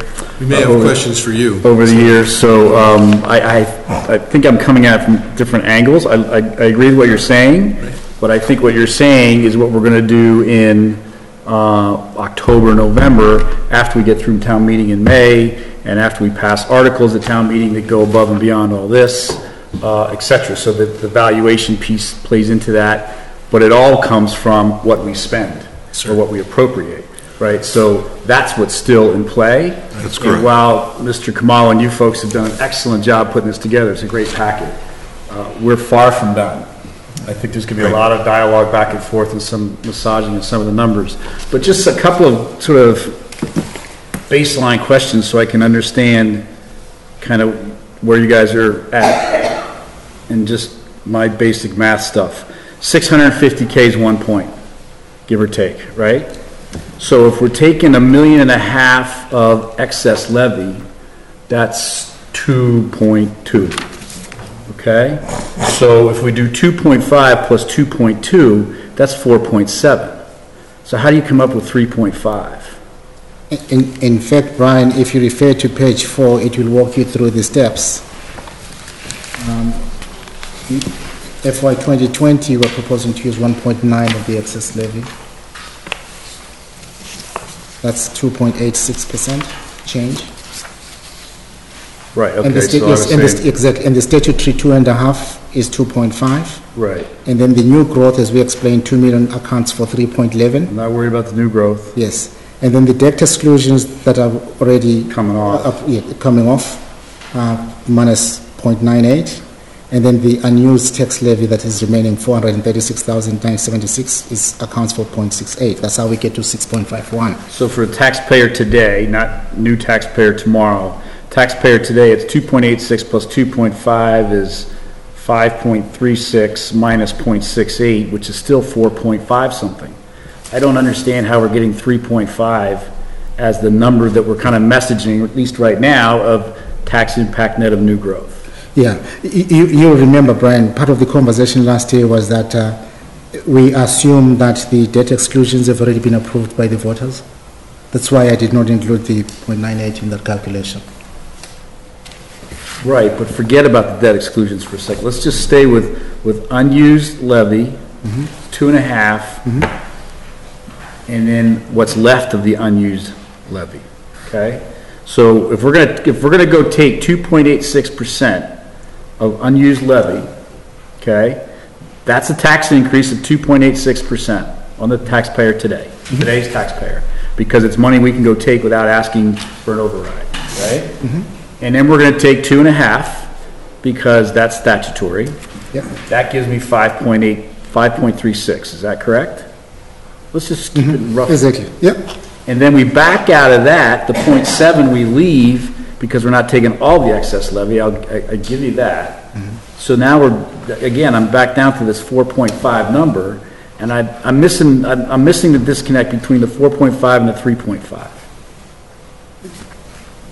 The way you are explaining it is one other way. Okay, well, if we take the debt exclusions out, that's Yeah. another point, so there's your 3.5. Yeah. Okay, so I got that now. That's Okay. good, thank you. But I'm struggling with this 2.86 of excess levy because we can. Right? I mean, that's a tax increase above the 2.5 because we can. And that's always been more of a reserve, especially in how our friends at the bond agencies looked at it as well. I mean, that's a big hit, taking that out of excess levy. So there's a struggle there for me. I'm not saying we're going to resolve all this tonight. I'm just kind of pointing out some things that jump out at me. And then,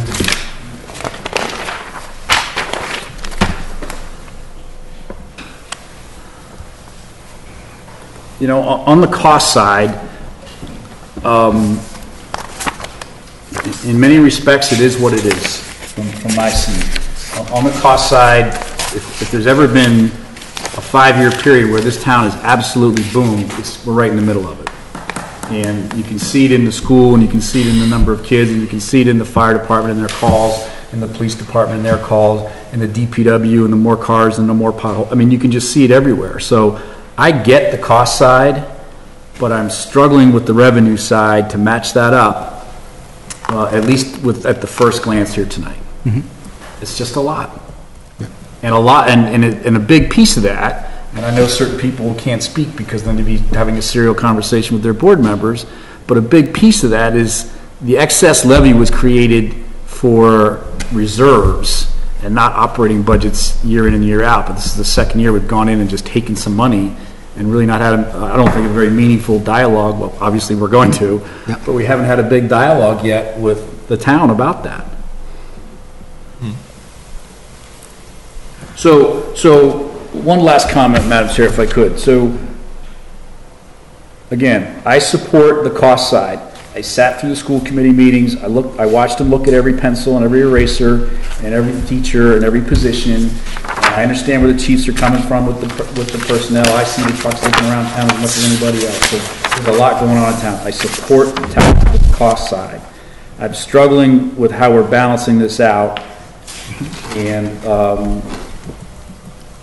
in effect, what we're asking taxpayer Ted Stone, who's been here for 98 years, according to him, he's paying a 4 and 8.86% tax increase before the other stuff comes off. And the other stuff that comes off is going to come off either way, right? That was going to come off. The excess levy, the debt exclusions were coming down because the high school's coming down and some other things are coming down. And the unused levy, well, we could have more of that. But those debt exclusions were coming off, whether he pays 4.86 or not. So he's still paying 4.86. And then some debt exclusions are coming down. And is that the right way to go about this? I don't know what the answer is, but it's a lot. In fact, Mr. Kamal. if I may, Mr. Hay, your point is well taken.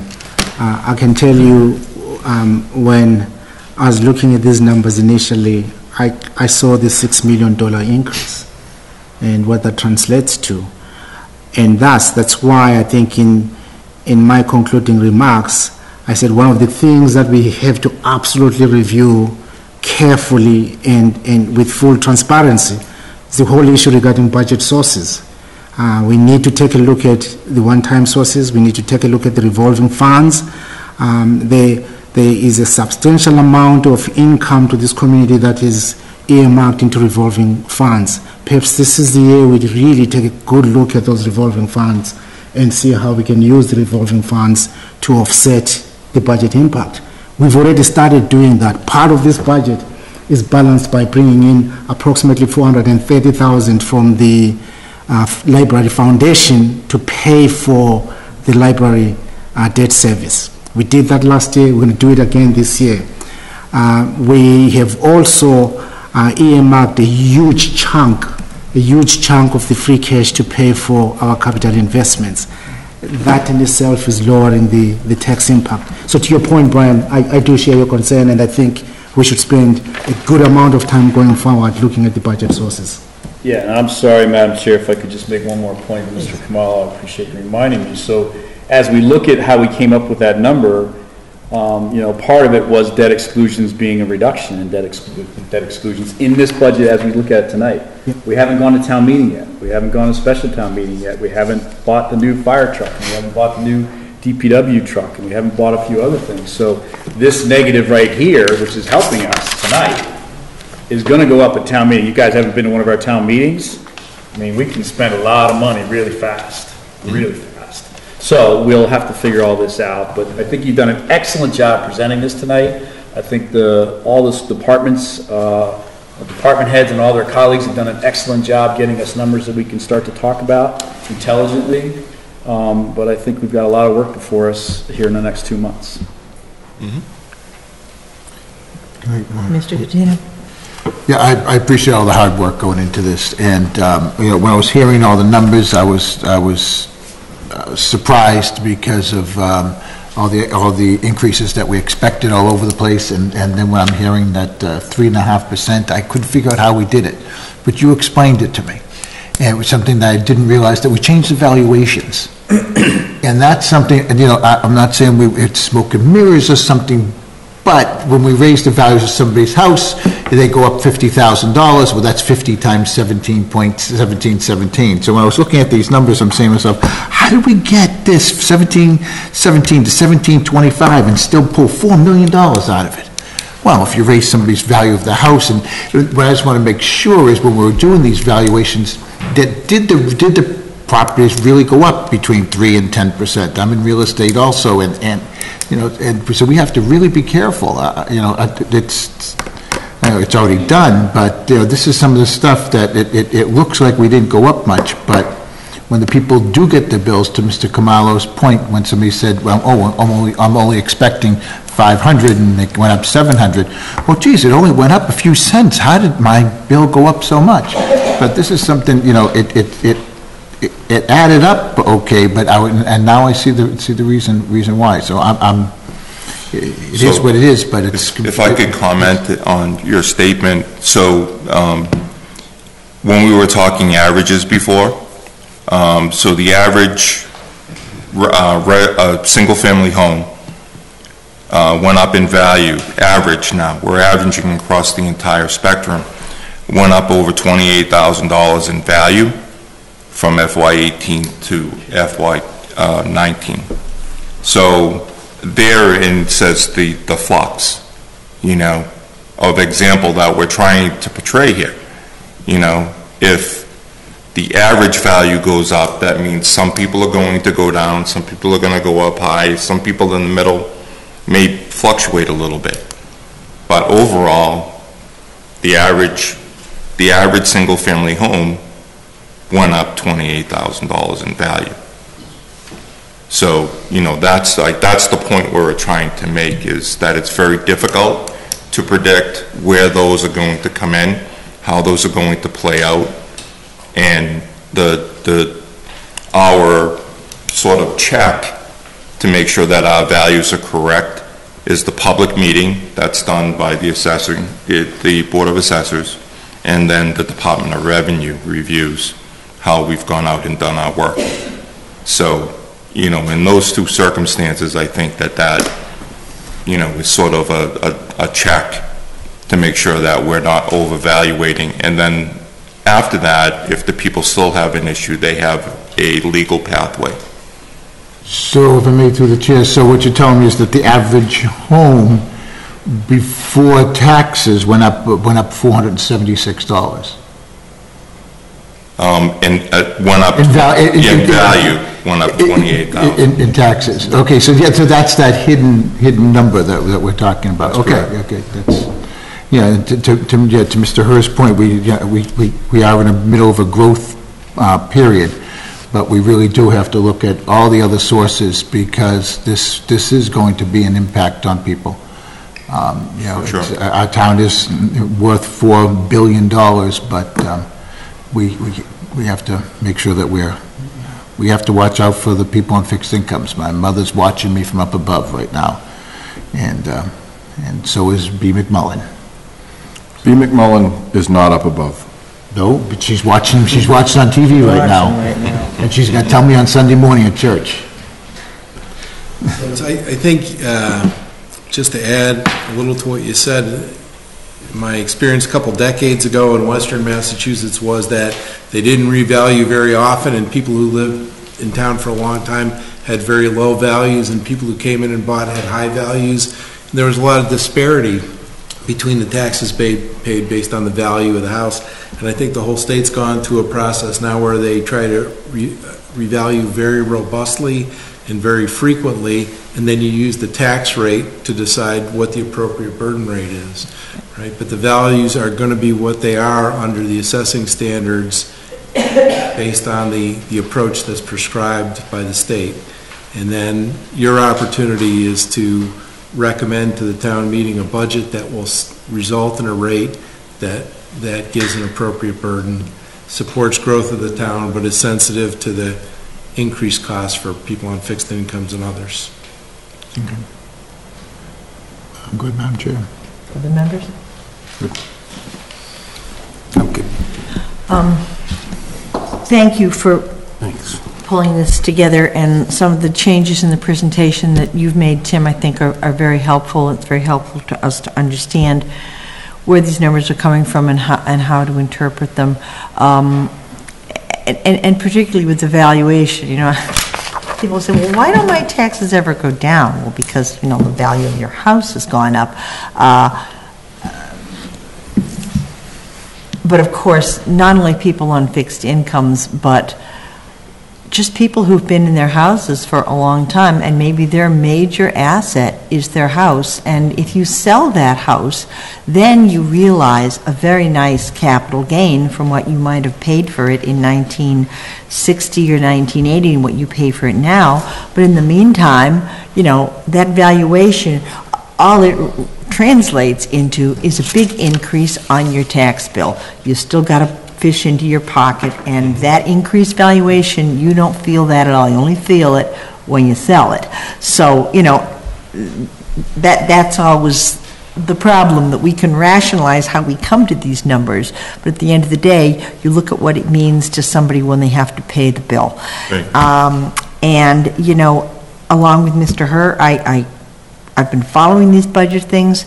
Both of us have gone to all these school committee meetings, and I realize just what this town is going through. And, the school committee on a per pupil cost and all, we're getting a pretty good bang for the buck. We really are. But we do have a huge budget and a lot of costs. And,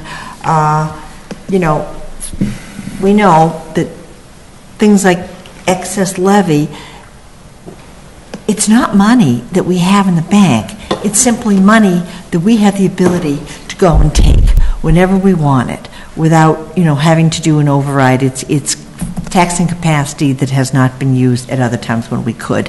So it's out there, and I'm always I was telling Mr. Kamala today, a little bothered that we just sort of automatically figure in that 2.5% every year because we can. We figure that into the calculations. We're just saying to people, boom, we're going to raise your taxes at least 2.5 because we know we can. And I don't know what the answer is, because we do have these town needs, but and the schools are the lion's share. But even when I looked at the numbers that came in across the board with the other town departments, we've got increases of 7%, 10%, 6.6%, 7%, 8%, 11%, 10%, and those all may constitute a very small piece compared to what the schools, but I just sort of philosophically hate the idea that every year we just say 2.5, bing, we'll just put that right on the calculation sheet. That's what it is, because that's real money to people, and the valuation is real money to people. So I don't know what the answer is, but I would like people to feel that we as a town are making a real effort across the board to control the cost, because their valuation may have gone up, but if you've been in your house for 40 years, all you see is your tax bill. So, I'm not asking a question, I'm just kind of making a statement. Madam Chair, if I can say, the reason why we do have some excess levy capacity is because there were some previous boards, Mr. Kerr was on them, he was pretty tough on them, that we didn't use all that whole 2.5, and that's why we do have some. But the scary part is if we use too much of it this year, that we won't have that well to go to next year and in subsequent years. So we have to continue to try and have the restraint that some of Mr. Herr's boards had before, and really look at every single line item and really see if there's something we can do, or there are other revenue sources that we can attack other than the wallets of our constituents. And, you know, this town and this board has historically really tried to respect not wanting to overtax the taxpayers, and you gentlemen are both new to town, but we have in recent years done 2 underrides, which were basically recognizing you let that tax levy just build and build and build, and it's a huge chunk of money that you could come and take from the taxpayers anytime you wanted, and it was an assurance, a pledge to the taxpayers that we're not going to do that. If we need that much more money, we're going to come back to you and ask you for it. And I went to a municipal finance forum just last June, and with all these different communities, and people looked at me like I was crazy. When they didn't even talk about underrides, they just talked about overrides, and I mentioned underrides, and people gave me this look like, nobody ever does an underride. I said, well, we've done 2, which I feel is a real respect for the taxpayers, but that's unheard of in communities. But, you know, that's where we are coming from. Isn't it true, Brian? I mean, people thought I was nuts to see we've done underrides.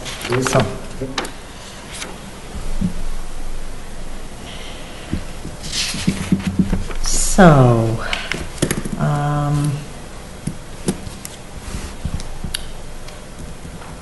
am I free to open this up for any questions or comments from other board members in the audience, or should I not go down that road where I don't want to get into greater discussion? I don't see a quorum of the school committee. So if you have any comments, the school committee can do that. Question or whatever. Appropriations committee, I see a quorum. Yeah. Speak up. Mr. Sestari. Should we exit the stage left? No. Oh, he's leaving. Love it. Hearing none? So I'm confused. Does anyone have any questions or comments? I don't at this time. I think the school committees, we're going to meet and kind of come back.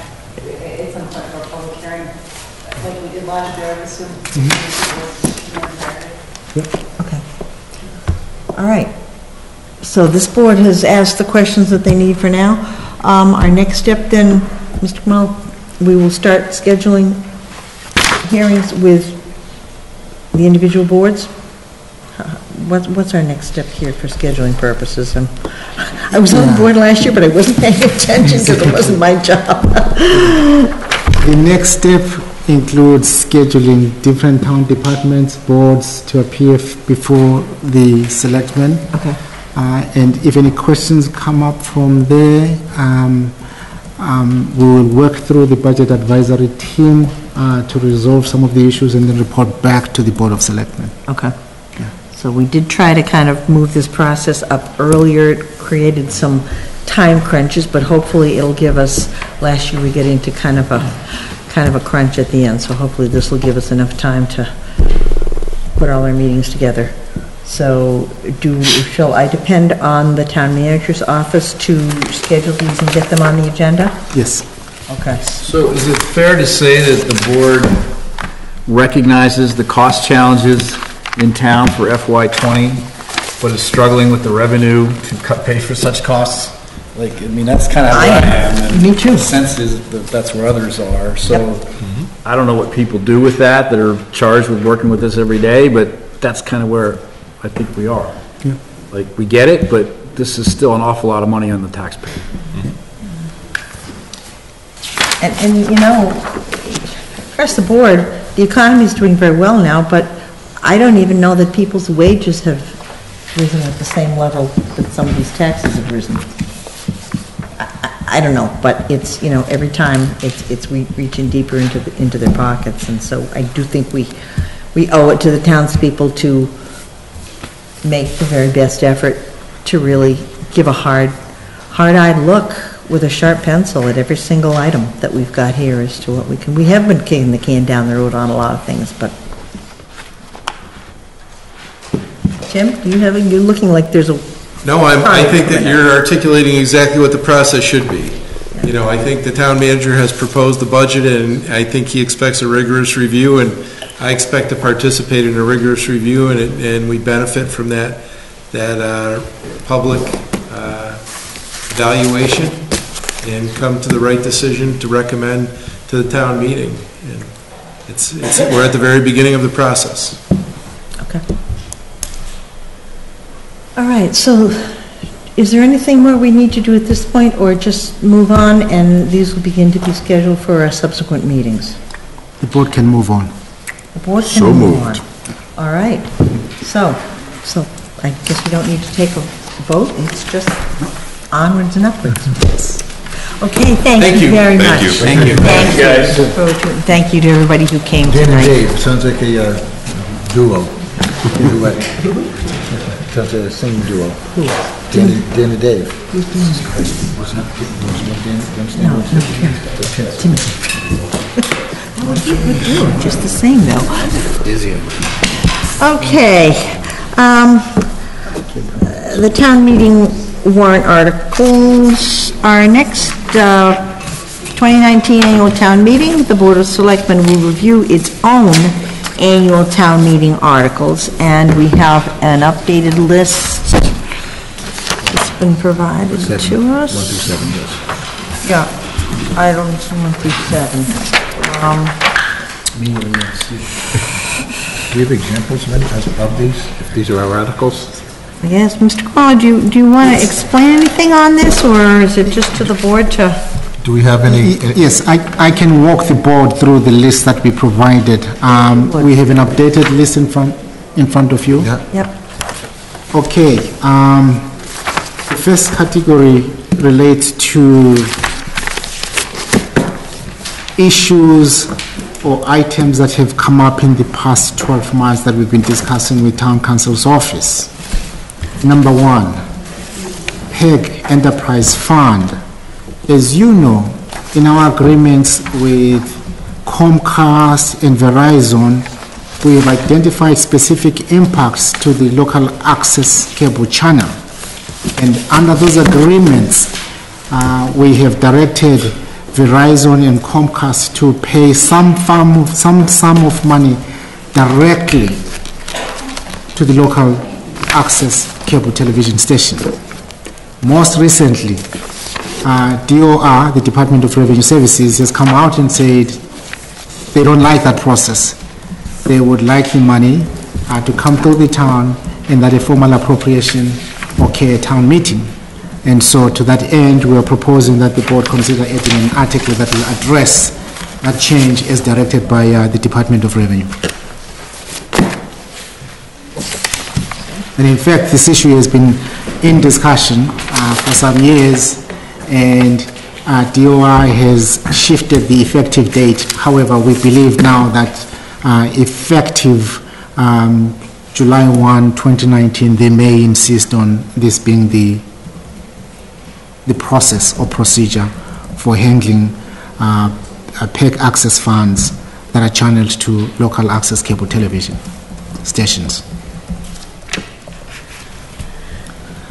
And then the First Street property lease, at the time the town approved Articles 55 and 56 in 2017, there were some questions that came up regarding specific provisions of the agreement between the town and the entities concerned, and so therefore we're suggesting that we prepare some articles that will address some of the concerns that came up. Okay. And then the OSMAD Overlay District Zoning Bylaw, I will let Elaine jump in on this one. there are perhaps a couple aspects to the overlay district that may require addressing. One specifically relates to the limitations imposed on legacy farms relative to the number of affordable housing units. One way the town ensured that or guaranteed that legacy farms complied with the maximum number of units was to specifically identify units at the at the senior housing on East Main Street that would not have kitchens. That issue is coming up with Kids. Fairview. yeah, not kids. No, not kids. No, this kitchens, is Fairview. this is one aspect. Oh, Fairview. Exactly, Fairview Estates. And then that's the one aspect of the change that we're looking into. There's a second aspect, and I'll let Elaine explain that. So there are three total. The first one being the Fairview Estates issue where the on-site managers, there's two apartments which were constructed without kitchens because of the dwelling unit cap. And they would like those units to be exempted from the unit cap so that they can have their live-in staff live there. They're having a hard time attracting and retaining good quality people who are required to live there as their primary residence when they don't have kitchens. So they're asking for the town to consider that. The second issue, as Norman mentioned, was with the affordable housing and the over 55. So our bylaw requires that no children be allowed to live in the over 55 units, and it also requires that 10% of the units be affordable. But the State Department of Housing and Community Development will not approve affordable units which prohibit children because it's discriminatory. So we either have to think about removing the affordable restriction or removing the restriction on, an absolute restriction on the number of children. So those two possibilities are out there. Either way, if we don't do anything, the developer can't comply with the zoning. They can't comply. And the third issue is related to the parcel on East Main Street that the town owns next to the new solar farm that's for the recreation parcel, which was formerly the hockey rink site. So that land is under a restricted land covenant and counts toward the 500 acres in Legacy Farms. But the issue is if the town goes ahead and, as it may do, have a international marathon center there or some similar type use, that land may no longer be able to qualify as restricted land, and the developer will fall short, about 21 acres short of the required 500 acres. So the other change that could be considered is to allow that to remain restricted land even if it gets used for that particular use in the future. So the use is already allowed, but what would happen is it would trigger or potentially trigger it to come out of the restricted land category. The developer wouldn't comply with the zoning because of something the town would do. So you're saying, but there's a structure that we could change so that it could still be counted as restricted? Right, so we would add something to the definition of restricted land to allow that use to be part of that. Yeah. Elaine, could I touch on the first thing that you said about the over 55 down on East Main Street? Not the over 55, the Fairview. Retirement home, yeah. So they're looking for, they're looking to change the zoning or? So when they were going through, so their units don't count toward the number of dwelling units because it's considered a commercial use. So, but when they were building, and they always had in their model 2 apartments for live-in help, but they didn't realize we were going to count those as dwelling units. So during construction, building inspector pointed out that there's these additional dwelling units, and so to deal with it, they removed the kitchens. Okay. So they've operated for a couple of years without it. It's been difficult, and they're asking if the town can think about allowing them to have full units there. So would that be a concession that the town is making? Because, so I work somewhat in that industry, and these people, they have engineers that, and planners that design these whole projects, and they understand what they're getting into. And there's a lot of stuff that's gone on where people have come in and put their plans in and said, this is what we want to do, and then the town welcomes it, and sometimes, it goes to vote and you lose by 3 votes, and then 50 million people come into town and they change things around. I'm not for, if it's not beneficial for the town to do it, I'm not for at all making any concessions to these people. When I say these people, I don't just mean Fairview. I mean anybody that has come in with an engineered plan, with people that are professionals that know what they're doing, and then they change it, and then it puts us in this predicament where we're gonna need new schools and fire departments and police departments and all this stuff. I'm not at all in favor of any of this. So if it doesn't very positively affect the town financially, I'm not willing to give even a little bit to anybody that's... Mr. Kamalo, you have a response. In fact, perhaps at this point, what I can say through the chair is, point well taken. We are in direct negotiations with the entity, and therefore your point is well taken, and perhaps the board should move on. Mr. Catino had a comment. Brendan, when they came in, they thought that they could make a go of it and have the managers live more or less like in a hotel room, where they would have to go out and get their food all the time and everything else. But the way I see it is that, sometimes businesses come in and things change. And if we can help a business be a stronger business and succeed in our town, I think it is upon us as the Board of Selectmen to help businesses succeed. If they say, we screwed up, and we could use some help, and if this is granted, then we can have a stronger business, we can make more money, and then it helps the whole town. So from 30,000 feet, I don't see where, I guess we'll table it. I don't see where us allowing their staff to have kitchens is going to strengthen their business to it was only 2 units is what it doesn't matter. It's the concept of it. Roy McDowell didn't lose any money on Legacy Farms. But if I can just speak to that, I think they had like 127 seems to stick in my head. I don't know if that's right or not. But if they had some kind of kitchen facilities, then those units were going to count as housing units for the town, and it was going to throw our affordable housing unit cost off, and we were just about at or approaching that 10% and being in compliance with 40B. We didn't want to add a whole new batch of units to be added to our count.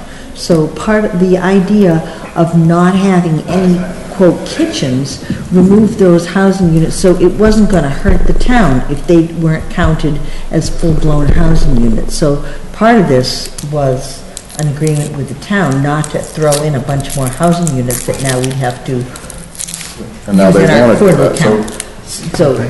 So it sounds to me like it's like cooking the books, and all these places do it, and I'm not for it. I don't want to get debate on it. No.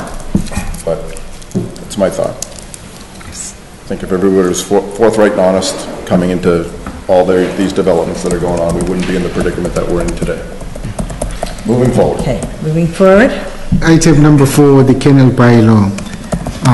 2 years ago, the town updated the kennel bylaw. With 2 years under its belt, the town has identified additional steps that can be taken to strengthen the kennel bylaw. Some of these issues became very apparent as we were reviewing the implementation procedures for the revised kennel bylaw during the last public hearing regarding greyhound. And so we'll be coming back to the board again, taking the small is beautiful approach, identify opportunities to strengthen the bylaw, and then hopefully get this to town meeting. Main Street Corridor Project easements. Very interesting. As I've reported to the board, we're learning very quickly that the Main Street Corridor Project has some very interesting aspects that are unique to Hopkinton. And what we keep hearing now from Mass DOT, as well as the utility companies, is we've never done it this way. But again, as we always say, it starts here in Hopkinton. So we are now going back, now going back and forth in our discussions regarding easements, where Mass DOT believes that the language that we used at the last annual town meeting regarding easements would suffice in moving this project forward. However, the individuals who deal with this issue at the federal level are saying perhaps there may be additional steps to take. So we're involved in this discussion with Mass DOT, reviewing the federal requirements. Remember, part of the grant that we're receiving from the state is coming from the federal level, as well as with town council, to make sure that if there's anything we need to do with regard to easements beyond what we did at the last annual town meeting, that we do so at this coming annual town meeting. Okay, municipal parking, there are different options that the town has been looking into that may require an article relative to municipal parking along Main Street. And then item 7, this is the plan B in the event that there's no quorum, a special town meeting. What happens with the articles regarding the TIF agreement? We agree that purely from an administrative perspective that there should be a placeholder article taking into account the fact that the warrant closes on the 5th and the special town meeting is scheduled on the 11th. And then specifically the opportunities that we have identified based on the most recent changes in state law. Tax exemption abatements, there are 4 new categories that have been identified that we will discuss with the assessing team to see if they will be willing to support adding these new exemption clauses. And then short-term rentals, you may have seen this in the news, based on the law that was adopted at state level. We are looking into the opportunity of revising the general bylaw regulating to regulate short-term rentals, and we have identified this as an opportunity that the board should look into. Excuse me, to the chair, Mr. Kamalo, is this increasing the hotel tax again? Yeah, but the focus is on short-term rentals. The Airbnb. Exactly. Yeah. In fact, part of that is accepting a statute that will allow for the collection of a community impact fee of up to 3% on certain short-term rental transfers. And then the remainder of the list are the recurring articles. Financials, we have the last fiscal year supplemental appropriations, the last fiscal year budget transfers, the unpaid bills from previous fiscal years, and then the current year includes the property tax exemption increases, the personal property tax bill threshold, setting the salary of the elected officials, current fiscal year operating budget, revolving fund limits, Chapter 90 highway funds, transfers to General Stabilization Fund, to the Capital Expense Stabilization Fund, and to the Post-Employment Benefits Liability Trust Fund. We have the regular pay-as-you-go capital expenses. Similarly, we have 2 articles relative to the community preservation funds. There may be some zoning bylaws that tie back to the Osmond, as we discussed earlier, where we may ask the board to at least give its recommendations. And then any general bylaws as have been identified above, land acquisitions and dispositions, if any, and then the administrative staff.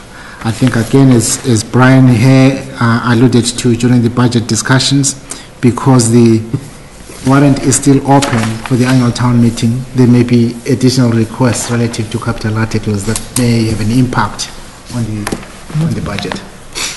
Another week.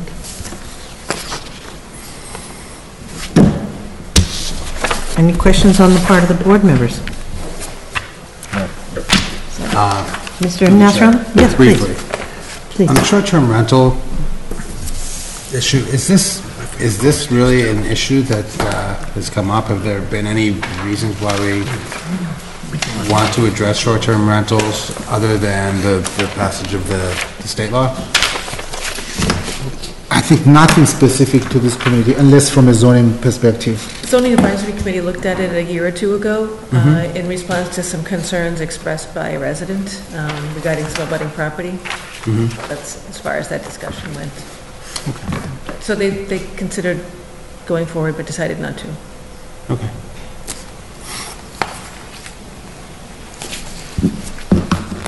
Okay. Good. All right, very good. Then let's see. Now, there is a motion here to request a motion to insert an article to the town meeting warrant. Can you say the articles as described?